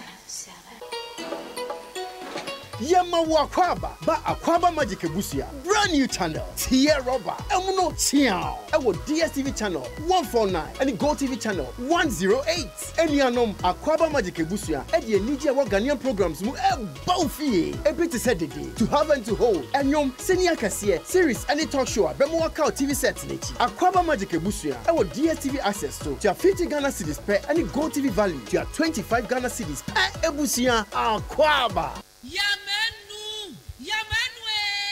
Ejaba boni di adwa ma wubi eti ya menu afa hin na mahwie fufuo ti ase dada minya wofo yi papa so ba fie ni anwie fufuo ya asam aba na so oben wadi fufuo edi mpreni ne mpresa da ko ba ye di ni ahwie fufuo a akode wo nwane adwa mo adwuma se me ne fie adwuma di mini fufuo kakra ba o medie no eno to metwa da pasa aso wo kan na matiri nyira what ate na make am mebo a ebo de odi komum na sese ade obra to otwa fufuo yi wo wodwo pam na wo ma siu na wotimu aba na wo sadade na wo timfra kwada ni nyina tuatwa make say ya need food sadaroma wo bia mani ye pa ya wa ya mbode fufuo ni make ni fufuo a wa ni powder wo de gu da kama ya yefra no need fufuo enya no bi na masori ba ntilizi kama me di ye yo sese bia ma me hwe oh e bia need fufuo enya kama say bode fufuo ni make fufuo papa bi na wo ka say twan e posim na ede na me so ka so ancho simanu mpe no wa wie wo hie wo kwa papa bi aguso be chese de ama mani kura agisa need fufuo ho ama mko tobi kura ba ne se de Ghana for sipom fufuo no eno an wo ye nu enti se wo hwa fufuo won pam wodom ni we nu a wo ho susuna bia wom wo nso de bode ni make ni fufuo papa bi ejanie eni afi na fufuo na afi na wo bedi pa ne se de wo bedi ni se ne wo fa mogyaduro ano pawia ne anadwo a wo koda need fufuo e wo wo fi a eni gye nko a FGA agi ejwedie nkrato yi atum Alande, me say Alande. Ade pay na Alande. Ghana pay Alande. Hey, finally, Ghana pay Alande. Do more your way on Ghana Pay. Send and receive money at zero transaction fees. Pay bills, buy airtime and data, transfer money in and out of your bank account, and so much more with Ghana Pay. Dial *707# to register for Ghana Pay, or download the Ghana Pay app from the Play Store or App Store. Alande. Ghana pay Alande. Ghana Pay. Your money, your way. This service is powered by Gifts. Efiora, me mwachi o Efiora. Yes on. Machi o Efiora. Efiora me chia wonye so. Hey, Ewra, enfase mam so. What? E ba force chia me. Mo yam no. Won so pepe. Hey, oh, wa fi. We die me pese oni Efiora bekon. Efiora we die ye kwa sori abo. Ewra de. Mo kwa sori. Ye ko paye. Ewra de ka soro ho a. What? E be se wo ba hwa wa kraba kompo wunya. Onipa da sanitimi koto this way chocolate drink. No ne yire ne mma edi nsuo hie twabia nom anopa. No wi a wasade bia hye fridge mu. Wo mako school pon a wasan ba be yi anom. Enu mpore se ne nka ne twaso mu pa ende ye rekore. Na fie wura beti ha. Anopa diu, ewia diu, enumre dia mo no makodeu. Mo mame. Na mu wi a ma soro akotra so ndem se ye kosum ya.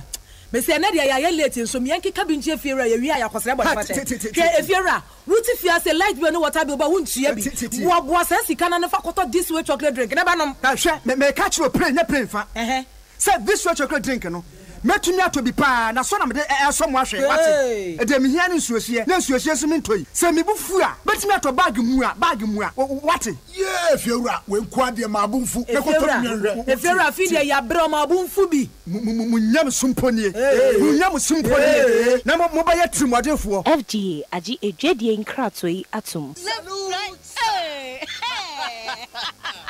When we send your police in your draw, Imbusaba Mesa Amama Huaden. Refuse to grow, and young offense were back. And what day immune system or Yankopon, and your ready pediatric Samoya Hubano, and Nasa Wunum Imbusaba Mesa, a peja immune system Nabribia. Ya Yarientimu. Sasa dear, a month for the one, the Imbusaba Mesa, Dronua dance yes, and Yarwa who ran Nipa and Yina Etimi Banaso, and Yarwa Cassian Kaya Wutini D and a whole car. Now Yamwa suing you know, a boy who buying every home. And now pa one dada, no monum doctor in Rono, and num Imbusaba Mesanoa, and Momo who are deep in tea. Ya womuntim pose, Yaria Esomo. Imbusaba Mesa, a walk Kaisi, and you may move Bia your toe in row, at to 0246 20 8496. FDA, Ashisha said, Jedi and Cratui, what Yatu say, ye. But dear Bakwan did na Bakwan in fact and dear Duchum. Adwaka no kure. Ebusrafo re bi dia ba afra kurasa ba pa beka no kuraka. Davi o.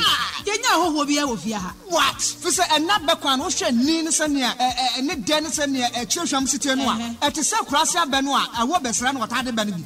Oh, when na dia wati. Neat palm nut extract na me dia bo abenkwan sa. Neat palm nut extract. Ane abefefe de dirty apa wo kan wasemi. Eno bi na neat foods o ma chia ku chansi mu. Enti se se dia mensa bra kura wa benwo. Na fe na me ko sai bra ko no abe wo jaso enko wo nko chi mefe ne nwa ho ena me dia ya benkwan any steam. Oh, na se neat foods e dia bekwan abade a ena no ato manfo bre so. E bre do matibi so pa fi say abenkwan we ne ye gia daje. Enti se wonya neat palm nut extract a umre kura. E sign say ababri so ena ode aye. Na nam kitua bi mpo a wo ban no nkwan atafre won sa. Neat palm extract anase neat abenkwan. Nia e de ne say emu ohwam te say abenkwan ye nim dadaada no a. Ana so bie so nya dio. Wodo sa so mu wa hu na wa bie so wo mra kura. Neat palm nut extract. Oh, come dodo. Na oni bibi. What dia san kwan we pa da wodi neat palm no bi e be ya be kwan besro mi didi a wo bia bo punu a wusum ni ho. Oh, wa so. Me am pa di sem bia. FDA agi edwedie nkratoi atom. Hi, ahofe. Yes. Mun show respect why? Redu anya kasatia o. Na nya mona soap. Ani mona cream wa. Na ka o we dia to so sa. Ani, wo kanea na yetu dam wo ha wo twam nyina se ye hu.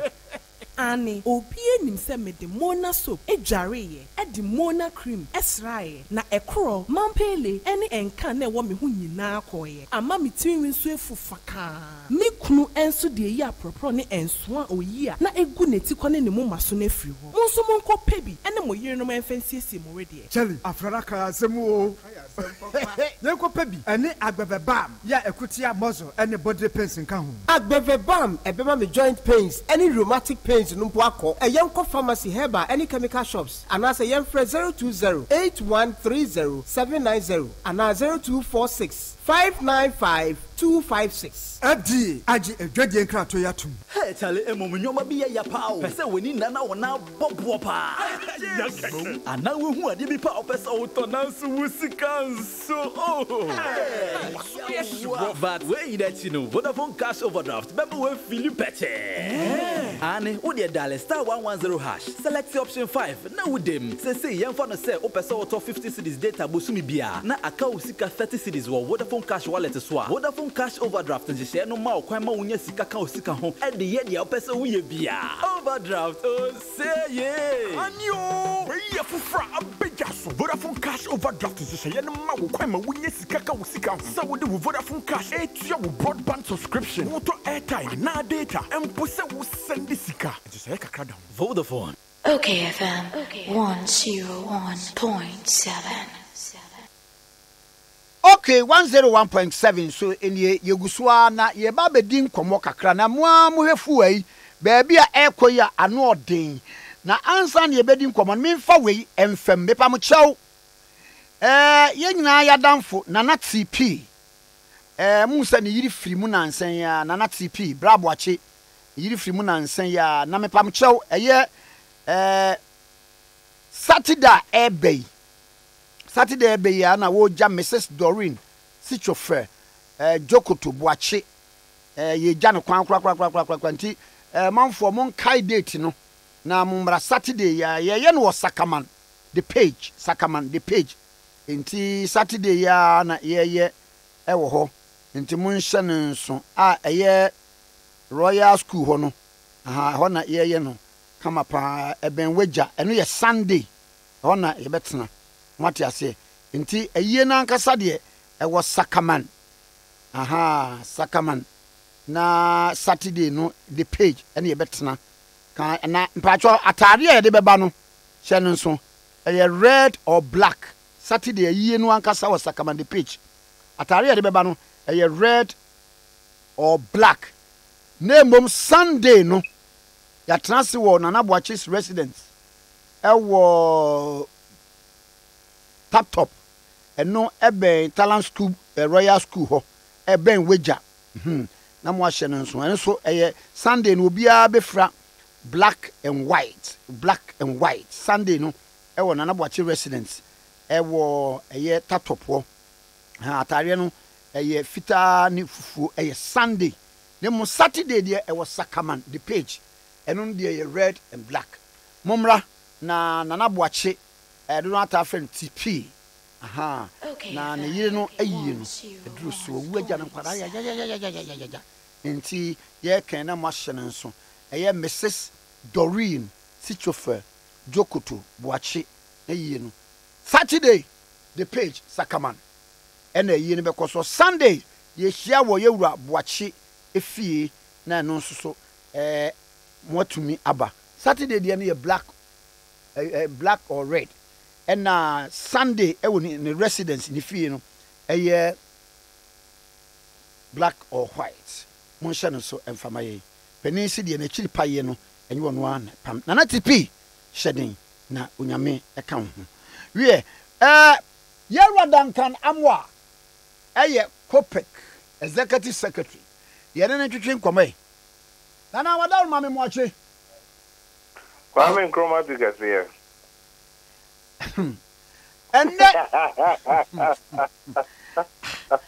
habete won ka ache me wo ho opani apomode wo ho ai fuel asemi pa se ne ebedi be December ne ye wo to gallon be 20 ye to a liter be 20 cedis you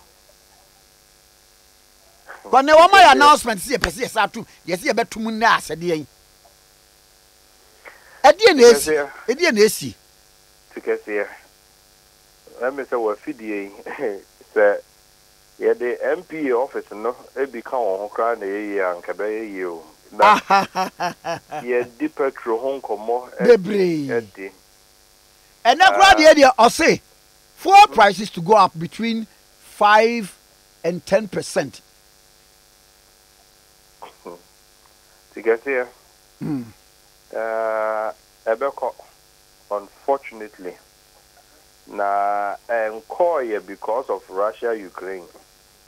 Oh, when you Russia Ukraine at them cry and sabe enya COVID and so asem oh the petrol and near mammy and sa and oshe na wo de determine ebo na yenyina ye kotua ewo pump no the edikan international market price and no Russia Ukraine no be affecting the kakra nti obehu se amansan dwabo no se ekosoro a ewo ho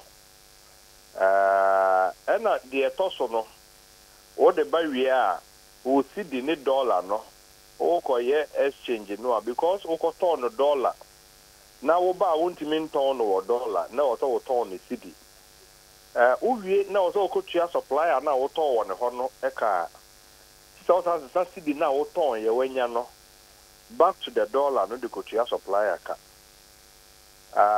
na de etoso miensa eye eto a ye de egu petrol so because enema miensa ba ko eye without the control of Ghana mienu na aka no eye de yenya ye ne ye nhyehyeye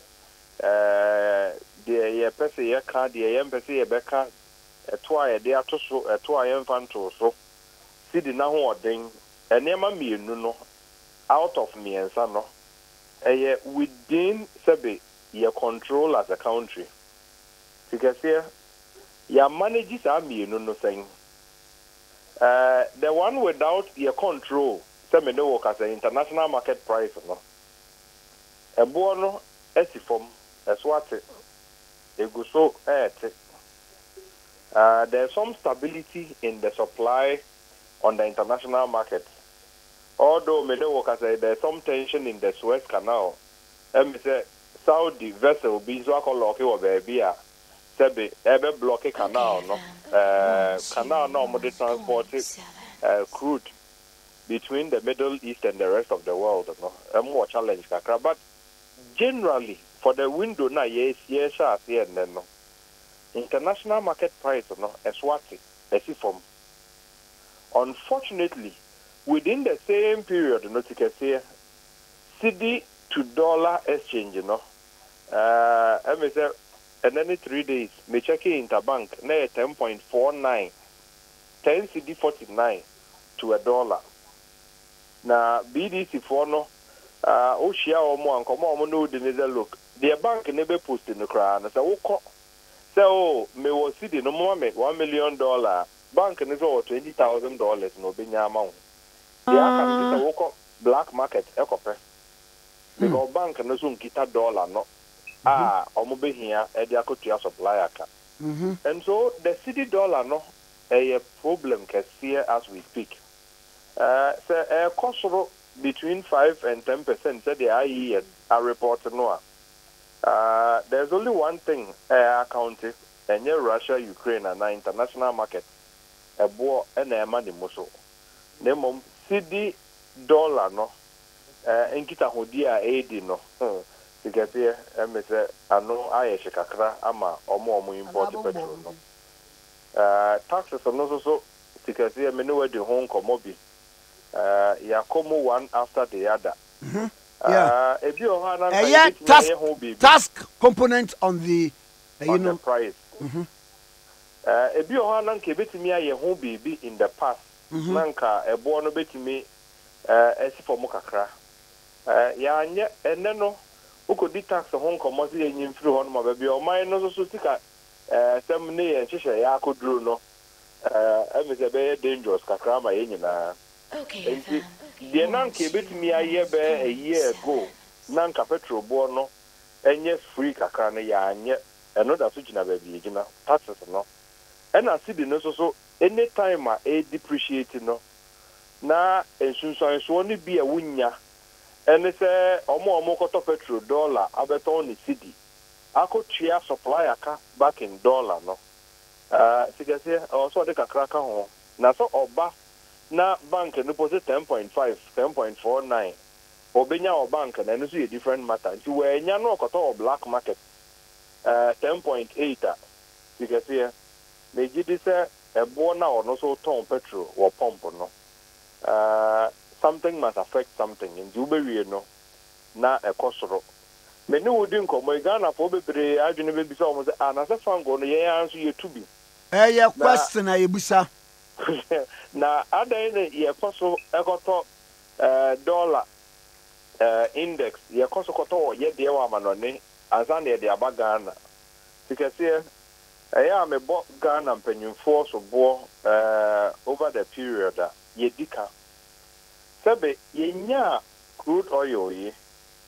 Ya nyenshi se ye bia poset ye nyana sabe ye kutuno.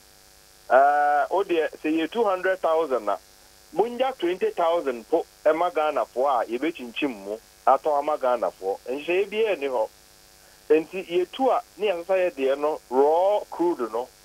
Ne akoton ye wia ne asatam ship foforo ko Europe akofa product na ye chinchin mo awie no na ye de aba ne ye be cedi dollar akotua se be supply aka e wo Europe tikese ye tema oil refinery no enka ne adanya aba adwuma no na ye adwuma eda ne aba adwuma no ye dumo no and politics nkwa all over the place mismanagement, bad decisions. And near mana, any senka ye no 5, 10 years, 20 years ago, in ye. Na ye de go ye refinery no. Na yakoto fango na ye chinchin mono. Ewa another refinery in another country. Na sebe. Ewa si ye kutu ya $1 masa refinery no, and a supplier no. Entity can see ye problems ewa petrol mono. Honestly, old now drinking the home, I can kind around it. Self-inflicted. Yeah, and Russia, Ukraine in tea, and then diesel. Put the Muko 14, 15 Ghana cities a liter, and 2 bisa 20 cities before the end of the year. I think the city name a very, very likely possibility. Sir, a bedroom be a November, December there. Now, 20 no cry no say enru ya na etwemu no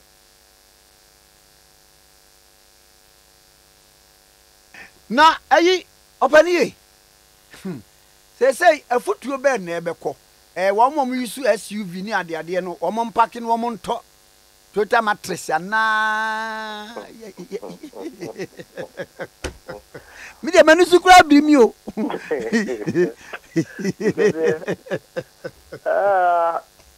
nipa na o yusu SUV no ebi ana ni bottom edo kakra ana obi o so a enye SUV no na ye ne fe babia oti ede ba adwuma no o di Toyota Matrix ni ko sisa akwan ne so a tigazie onni bosumi nsia cheza woko kotutu asie ni nyina and some people out of a need no also onya kan was ro kakra ko the kwan no nam so no enye papa na or the car ketwa sebe akopa ho and they are also sebe challenge na tigazie the Okita Matrix no ono so fa ne ho ni o enka ne nanka obi kita car ketwa ko to petrol 150 cedis 180 200 nanka ayema and net the same car ketwano ukono 1 to 500 600 because you nya hwe ukoto 200 ene gauge no ohwe na amane muso ba akomienu utwa ho kakra se meko adwuma ba obedru fie no na asanyene ne se ehwe wanim enti the Okita engine ketwa the Okita kese the etabe ofro trotro enso so kra na enka ne ebi ananka tematula pass nanka 3 cities rotia no ene akodru 5 cities akodru 6 cities ebi abeka ho so it is indirectly affecting everything and everyone but tikese me kada bia say petrol komono ye dia it sounds as though say timemufo no pe ena sabe emia wo mo aban no ya na wayi nani whichever government is in power, say PPP, say MPP, say CPP, say any other party, form government, no. Ayana, imagine almost a petrol, no. It is only the people who are complaining. Because you actually as a COPEC. Say, and so born near edema abayan kata ni expenditure, no. They don't put the figures out. Because Meno woka saying, now petrol 5 cities, 6 cedi 50 at the beginning of the year, every January, then 6 cedi 50 pesos. And then 13, 14, chemo and kako 15. You can see what it means in the say. A police for car is here, almost the boy and by and a drove patrol. There was a bind of food or more mono.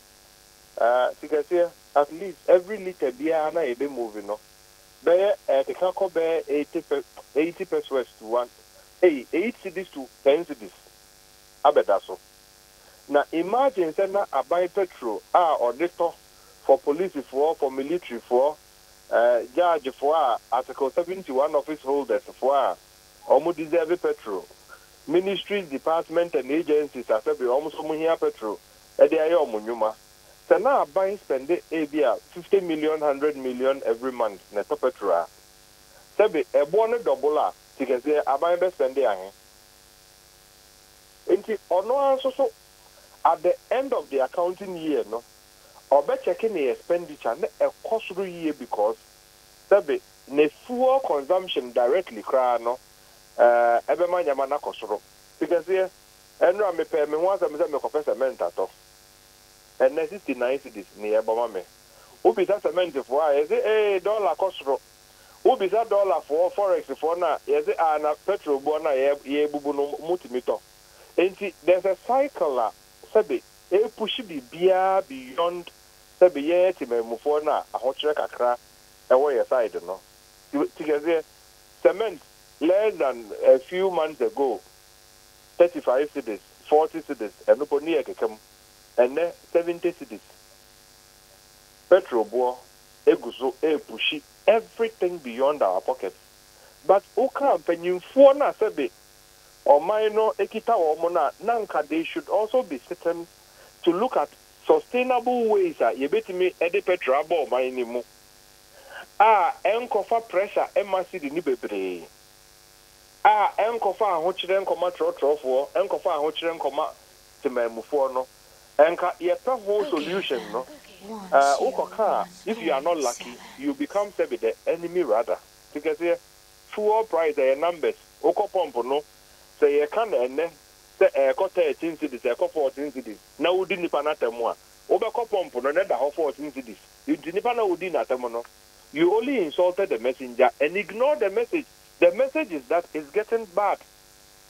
You treat COVID as a pandemic. Because COVID in Nipa ahine kumuye. Ghana for ahine nya COVID.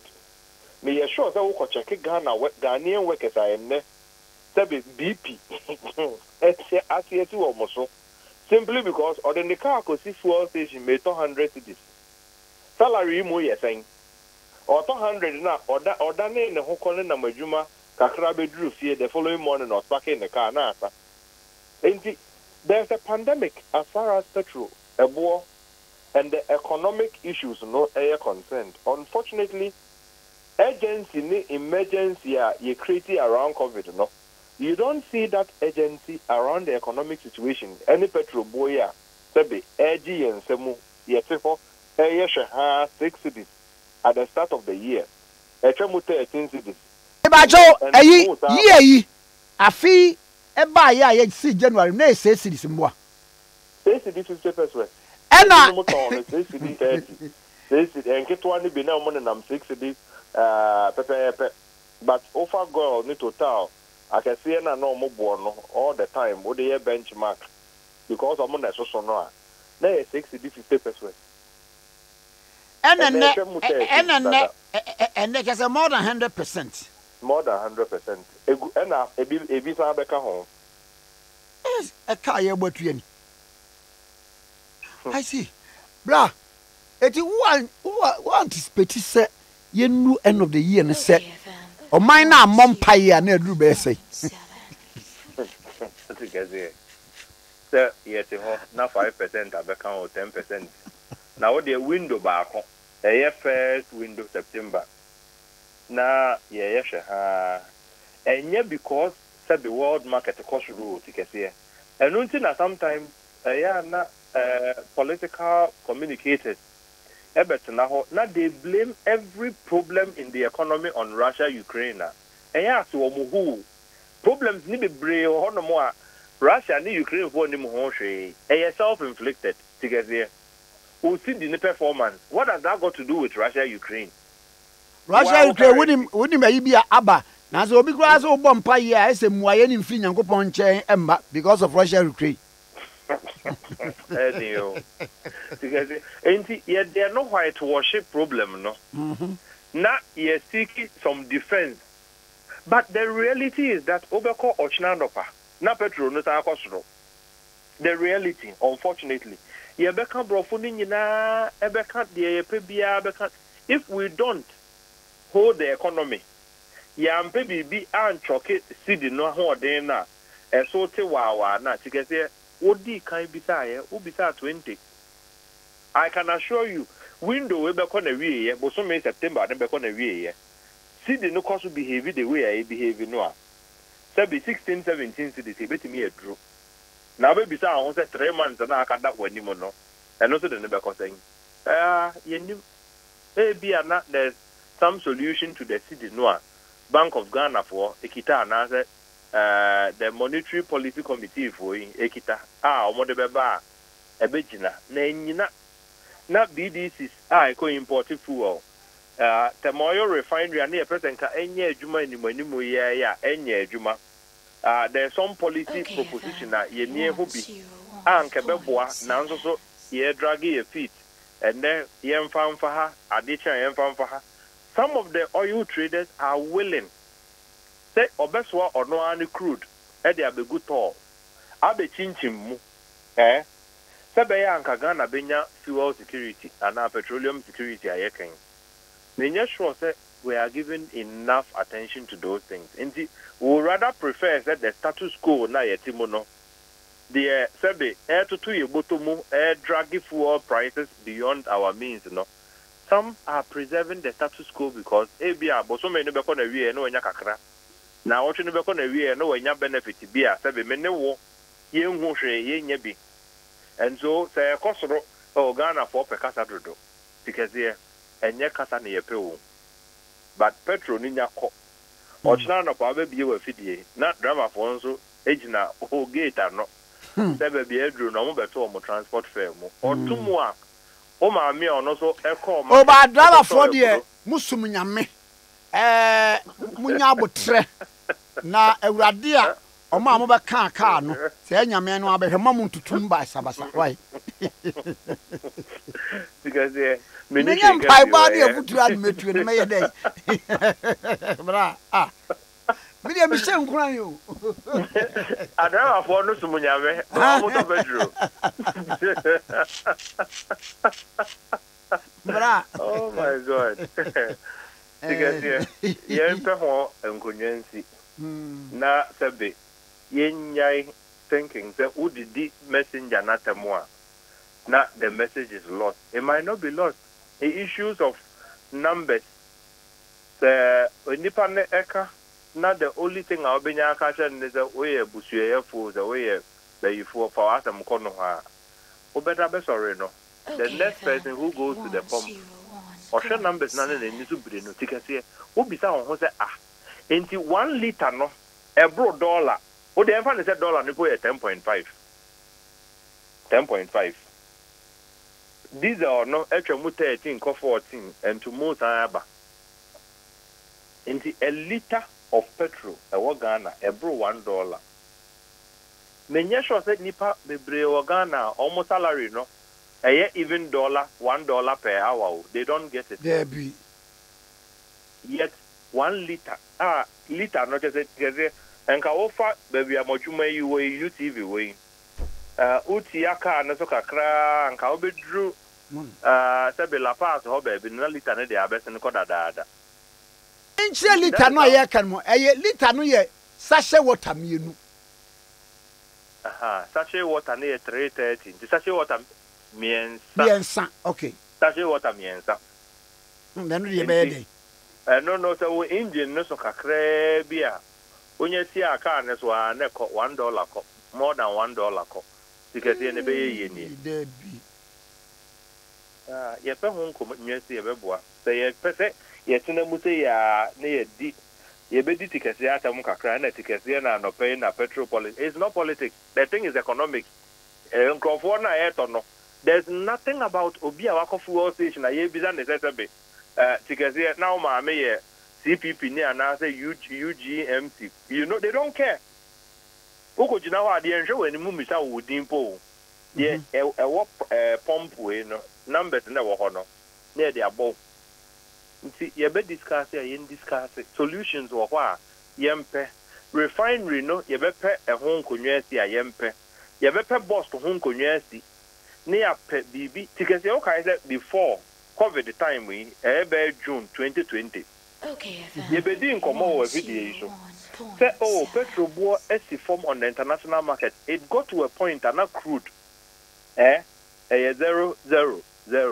it drew be na negative 37 because of oversupply COVID inti na cars nko na products no almost supply no almost produce no over produce to the marketer sebe obia npo ye wo boss tanks go ha akase go ha petrol eso te ya from 600 no e be dru be 140 170 ye tro hon krata ampanyimfo nkope bi kakra mpa metie so that enka ebo no start mani mo so a wo de no be stimulate market no be 2 man tikase ma menchire mo sei petrol incrementally be increased and also decreased.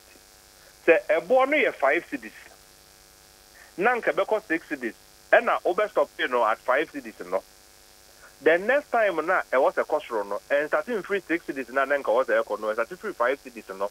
And to was a 5 cedis 20 instead of 6 cedis 20 no. So when there were interventions and give it me a year to stay prices na ye bu ye niego so. And no po offer any business angle, it would have made money for Ghana.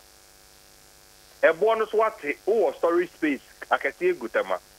A big Guacoso Buma water. A big bupe, a big Kumase. And the Pesicaka cannot petrol be first year. And mother a bono costrono. All you have to do, and they say, look, Mamon Crabimba, me will be waha. And instead of them, free 60, the Diaco 7 cities, no. Munya in the 60 no cause me will be a meeting media mamo 60 and I'm a boy to get here. How about you, Alisa? Oh, dear, no po gumu, every na a born resugina 60. The next window say and to move be aba na 3%, 5% and not 10%. Because yes, and starting free 70 nanka was a corner, as a free 60 no. So nanka sa intervention now the two. That pressure be nanke de be ma o man for nanke de ba ko do 7 now or stop in the 6 no. The ebe cost report the following month and the following week and 33.6 no and 13.37 na nanka was e ko draw no. We do nothing. Tikase ye giant bibia on autopilot and obeda be sorry no. E cost na wo jai sebe the political side whilst the NDC will come and say, oh, and yet, now will be so almost and come over in the day and I'm way in the day. MPP is better now, oh, and a year, we put it here, Nanka, it should have been worse than this. No, be done as an Toby. The Otobia, Kobe said there's nothing more terrible than to get here, Wako ye, Jumana Bosume, ye do 2,000 cities, Asha wants them. Now, Kojina pump, a koto full 200 cities, well, 10% to Kodada. Young fancy na we one way ya obi oni mu nsa no be fa ho akwa bia no paya Tikase nya menka o wati onka okay 101.7 ye ni owura Duncan Amoa Kopek na adwetwe nkomo afafan wo a ne bo e kosoro no ai wo be no obi di afa ho akwa bi adan a fu anu bo kosoro do me ba mo cho Accra Mall digmedia bia ba ye friend cookout competition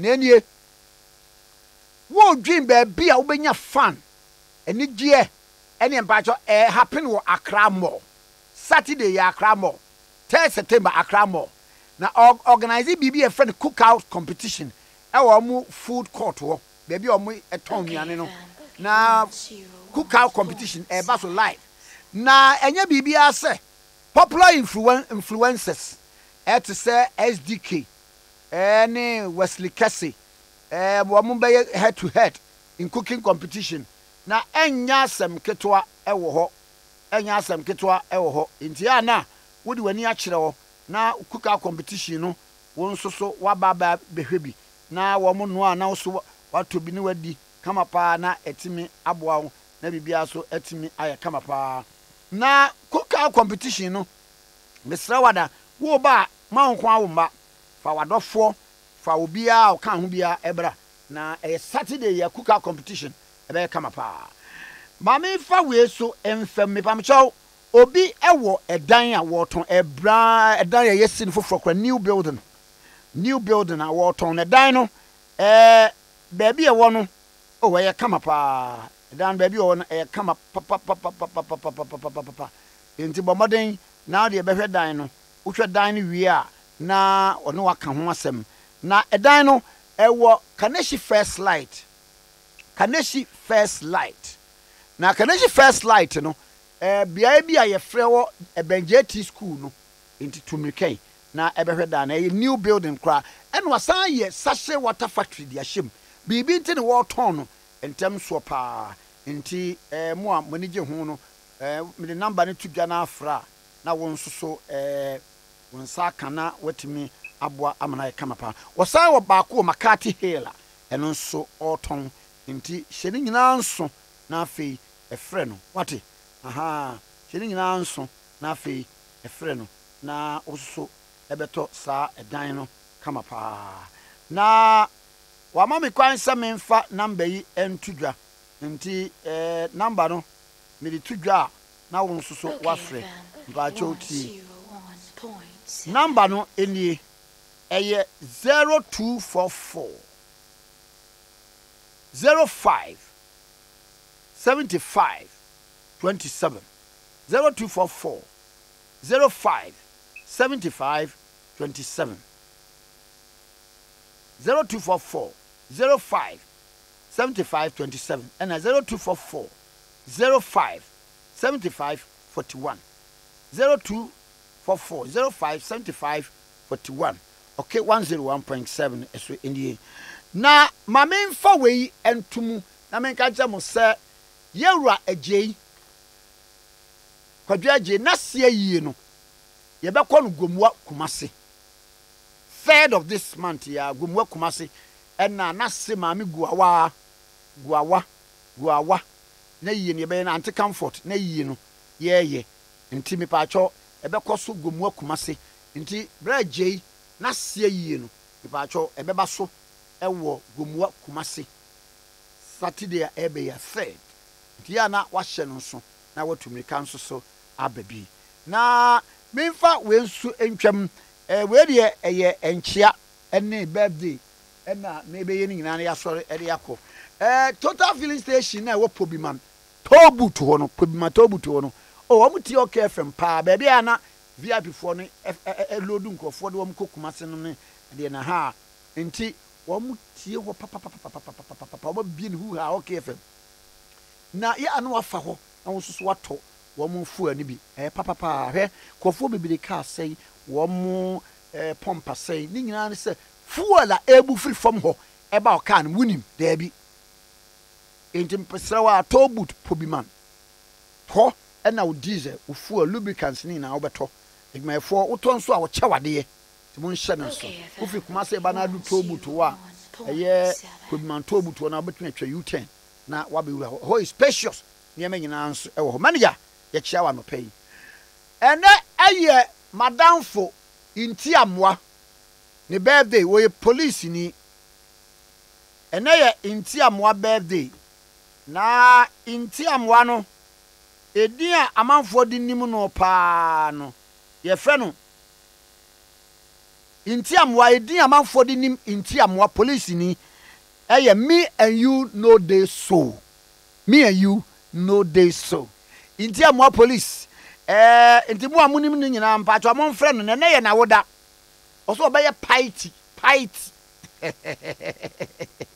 enti wunu anma posifo nyina eba happy birthday inti amwa police me and you no dey so happy birthday to you.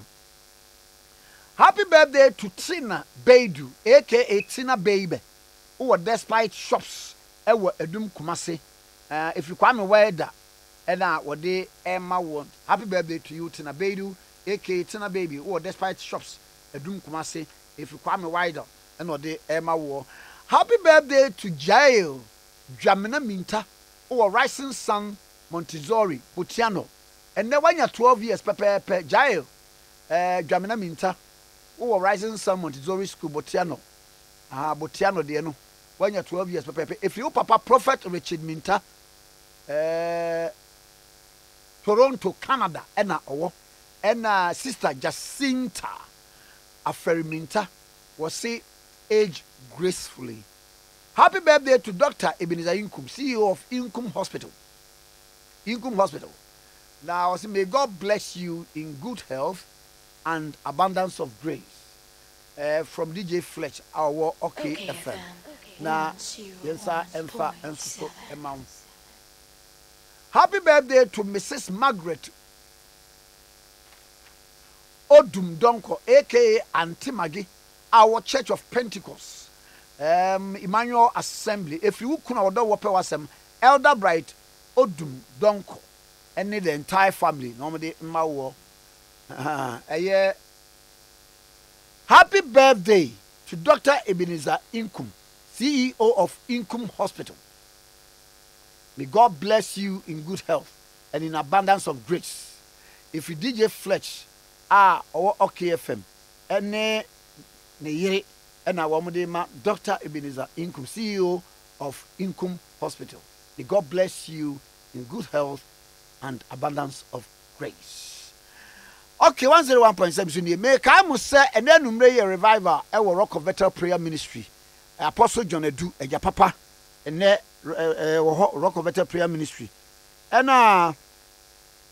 ochina nso no revival no ochina de all night. Nti hye nso na Rock of Better Prayer Ministry no wo wagya Osisi Adan Company Limited na chiri ho na asafo no wo. Yama mo nyina mo ntia wagye nya ado ye wo ochina ye besa aba na yeso ye de enkobo ahodo. Okay, 101.7 so in brand new one for the year 2022 to 2035. Yenko na yini nkomo. TMI baby.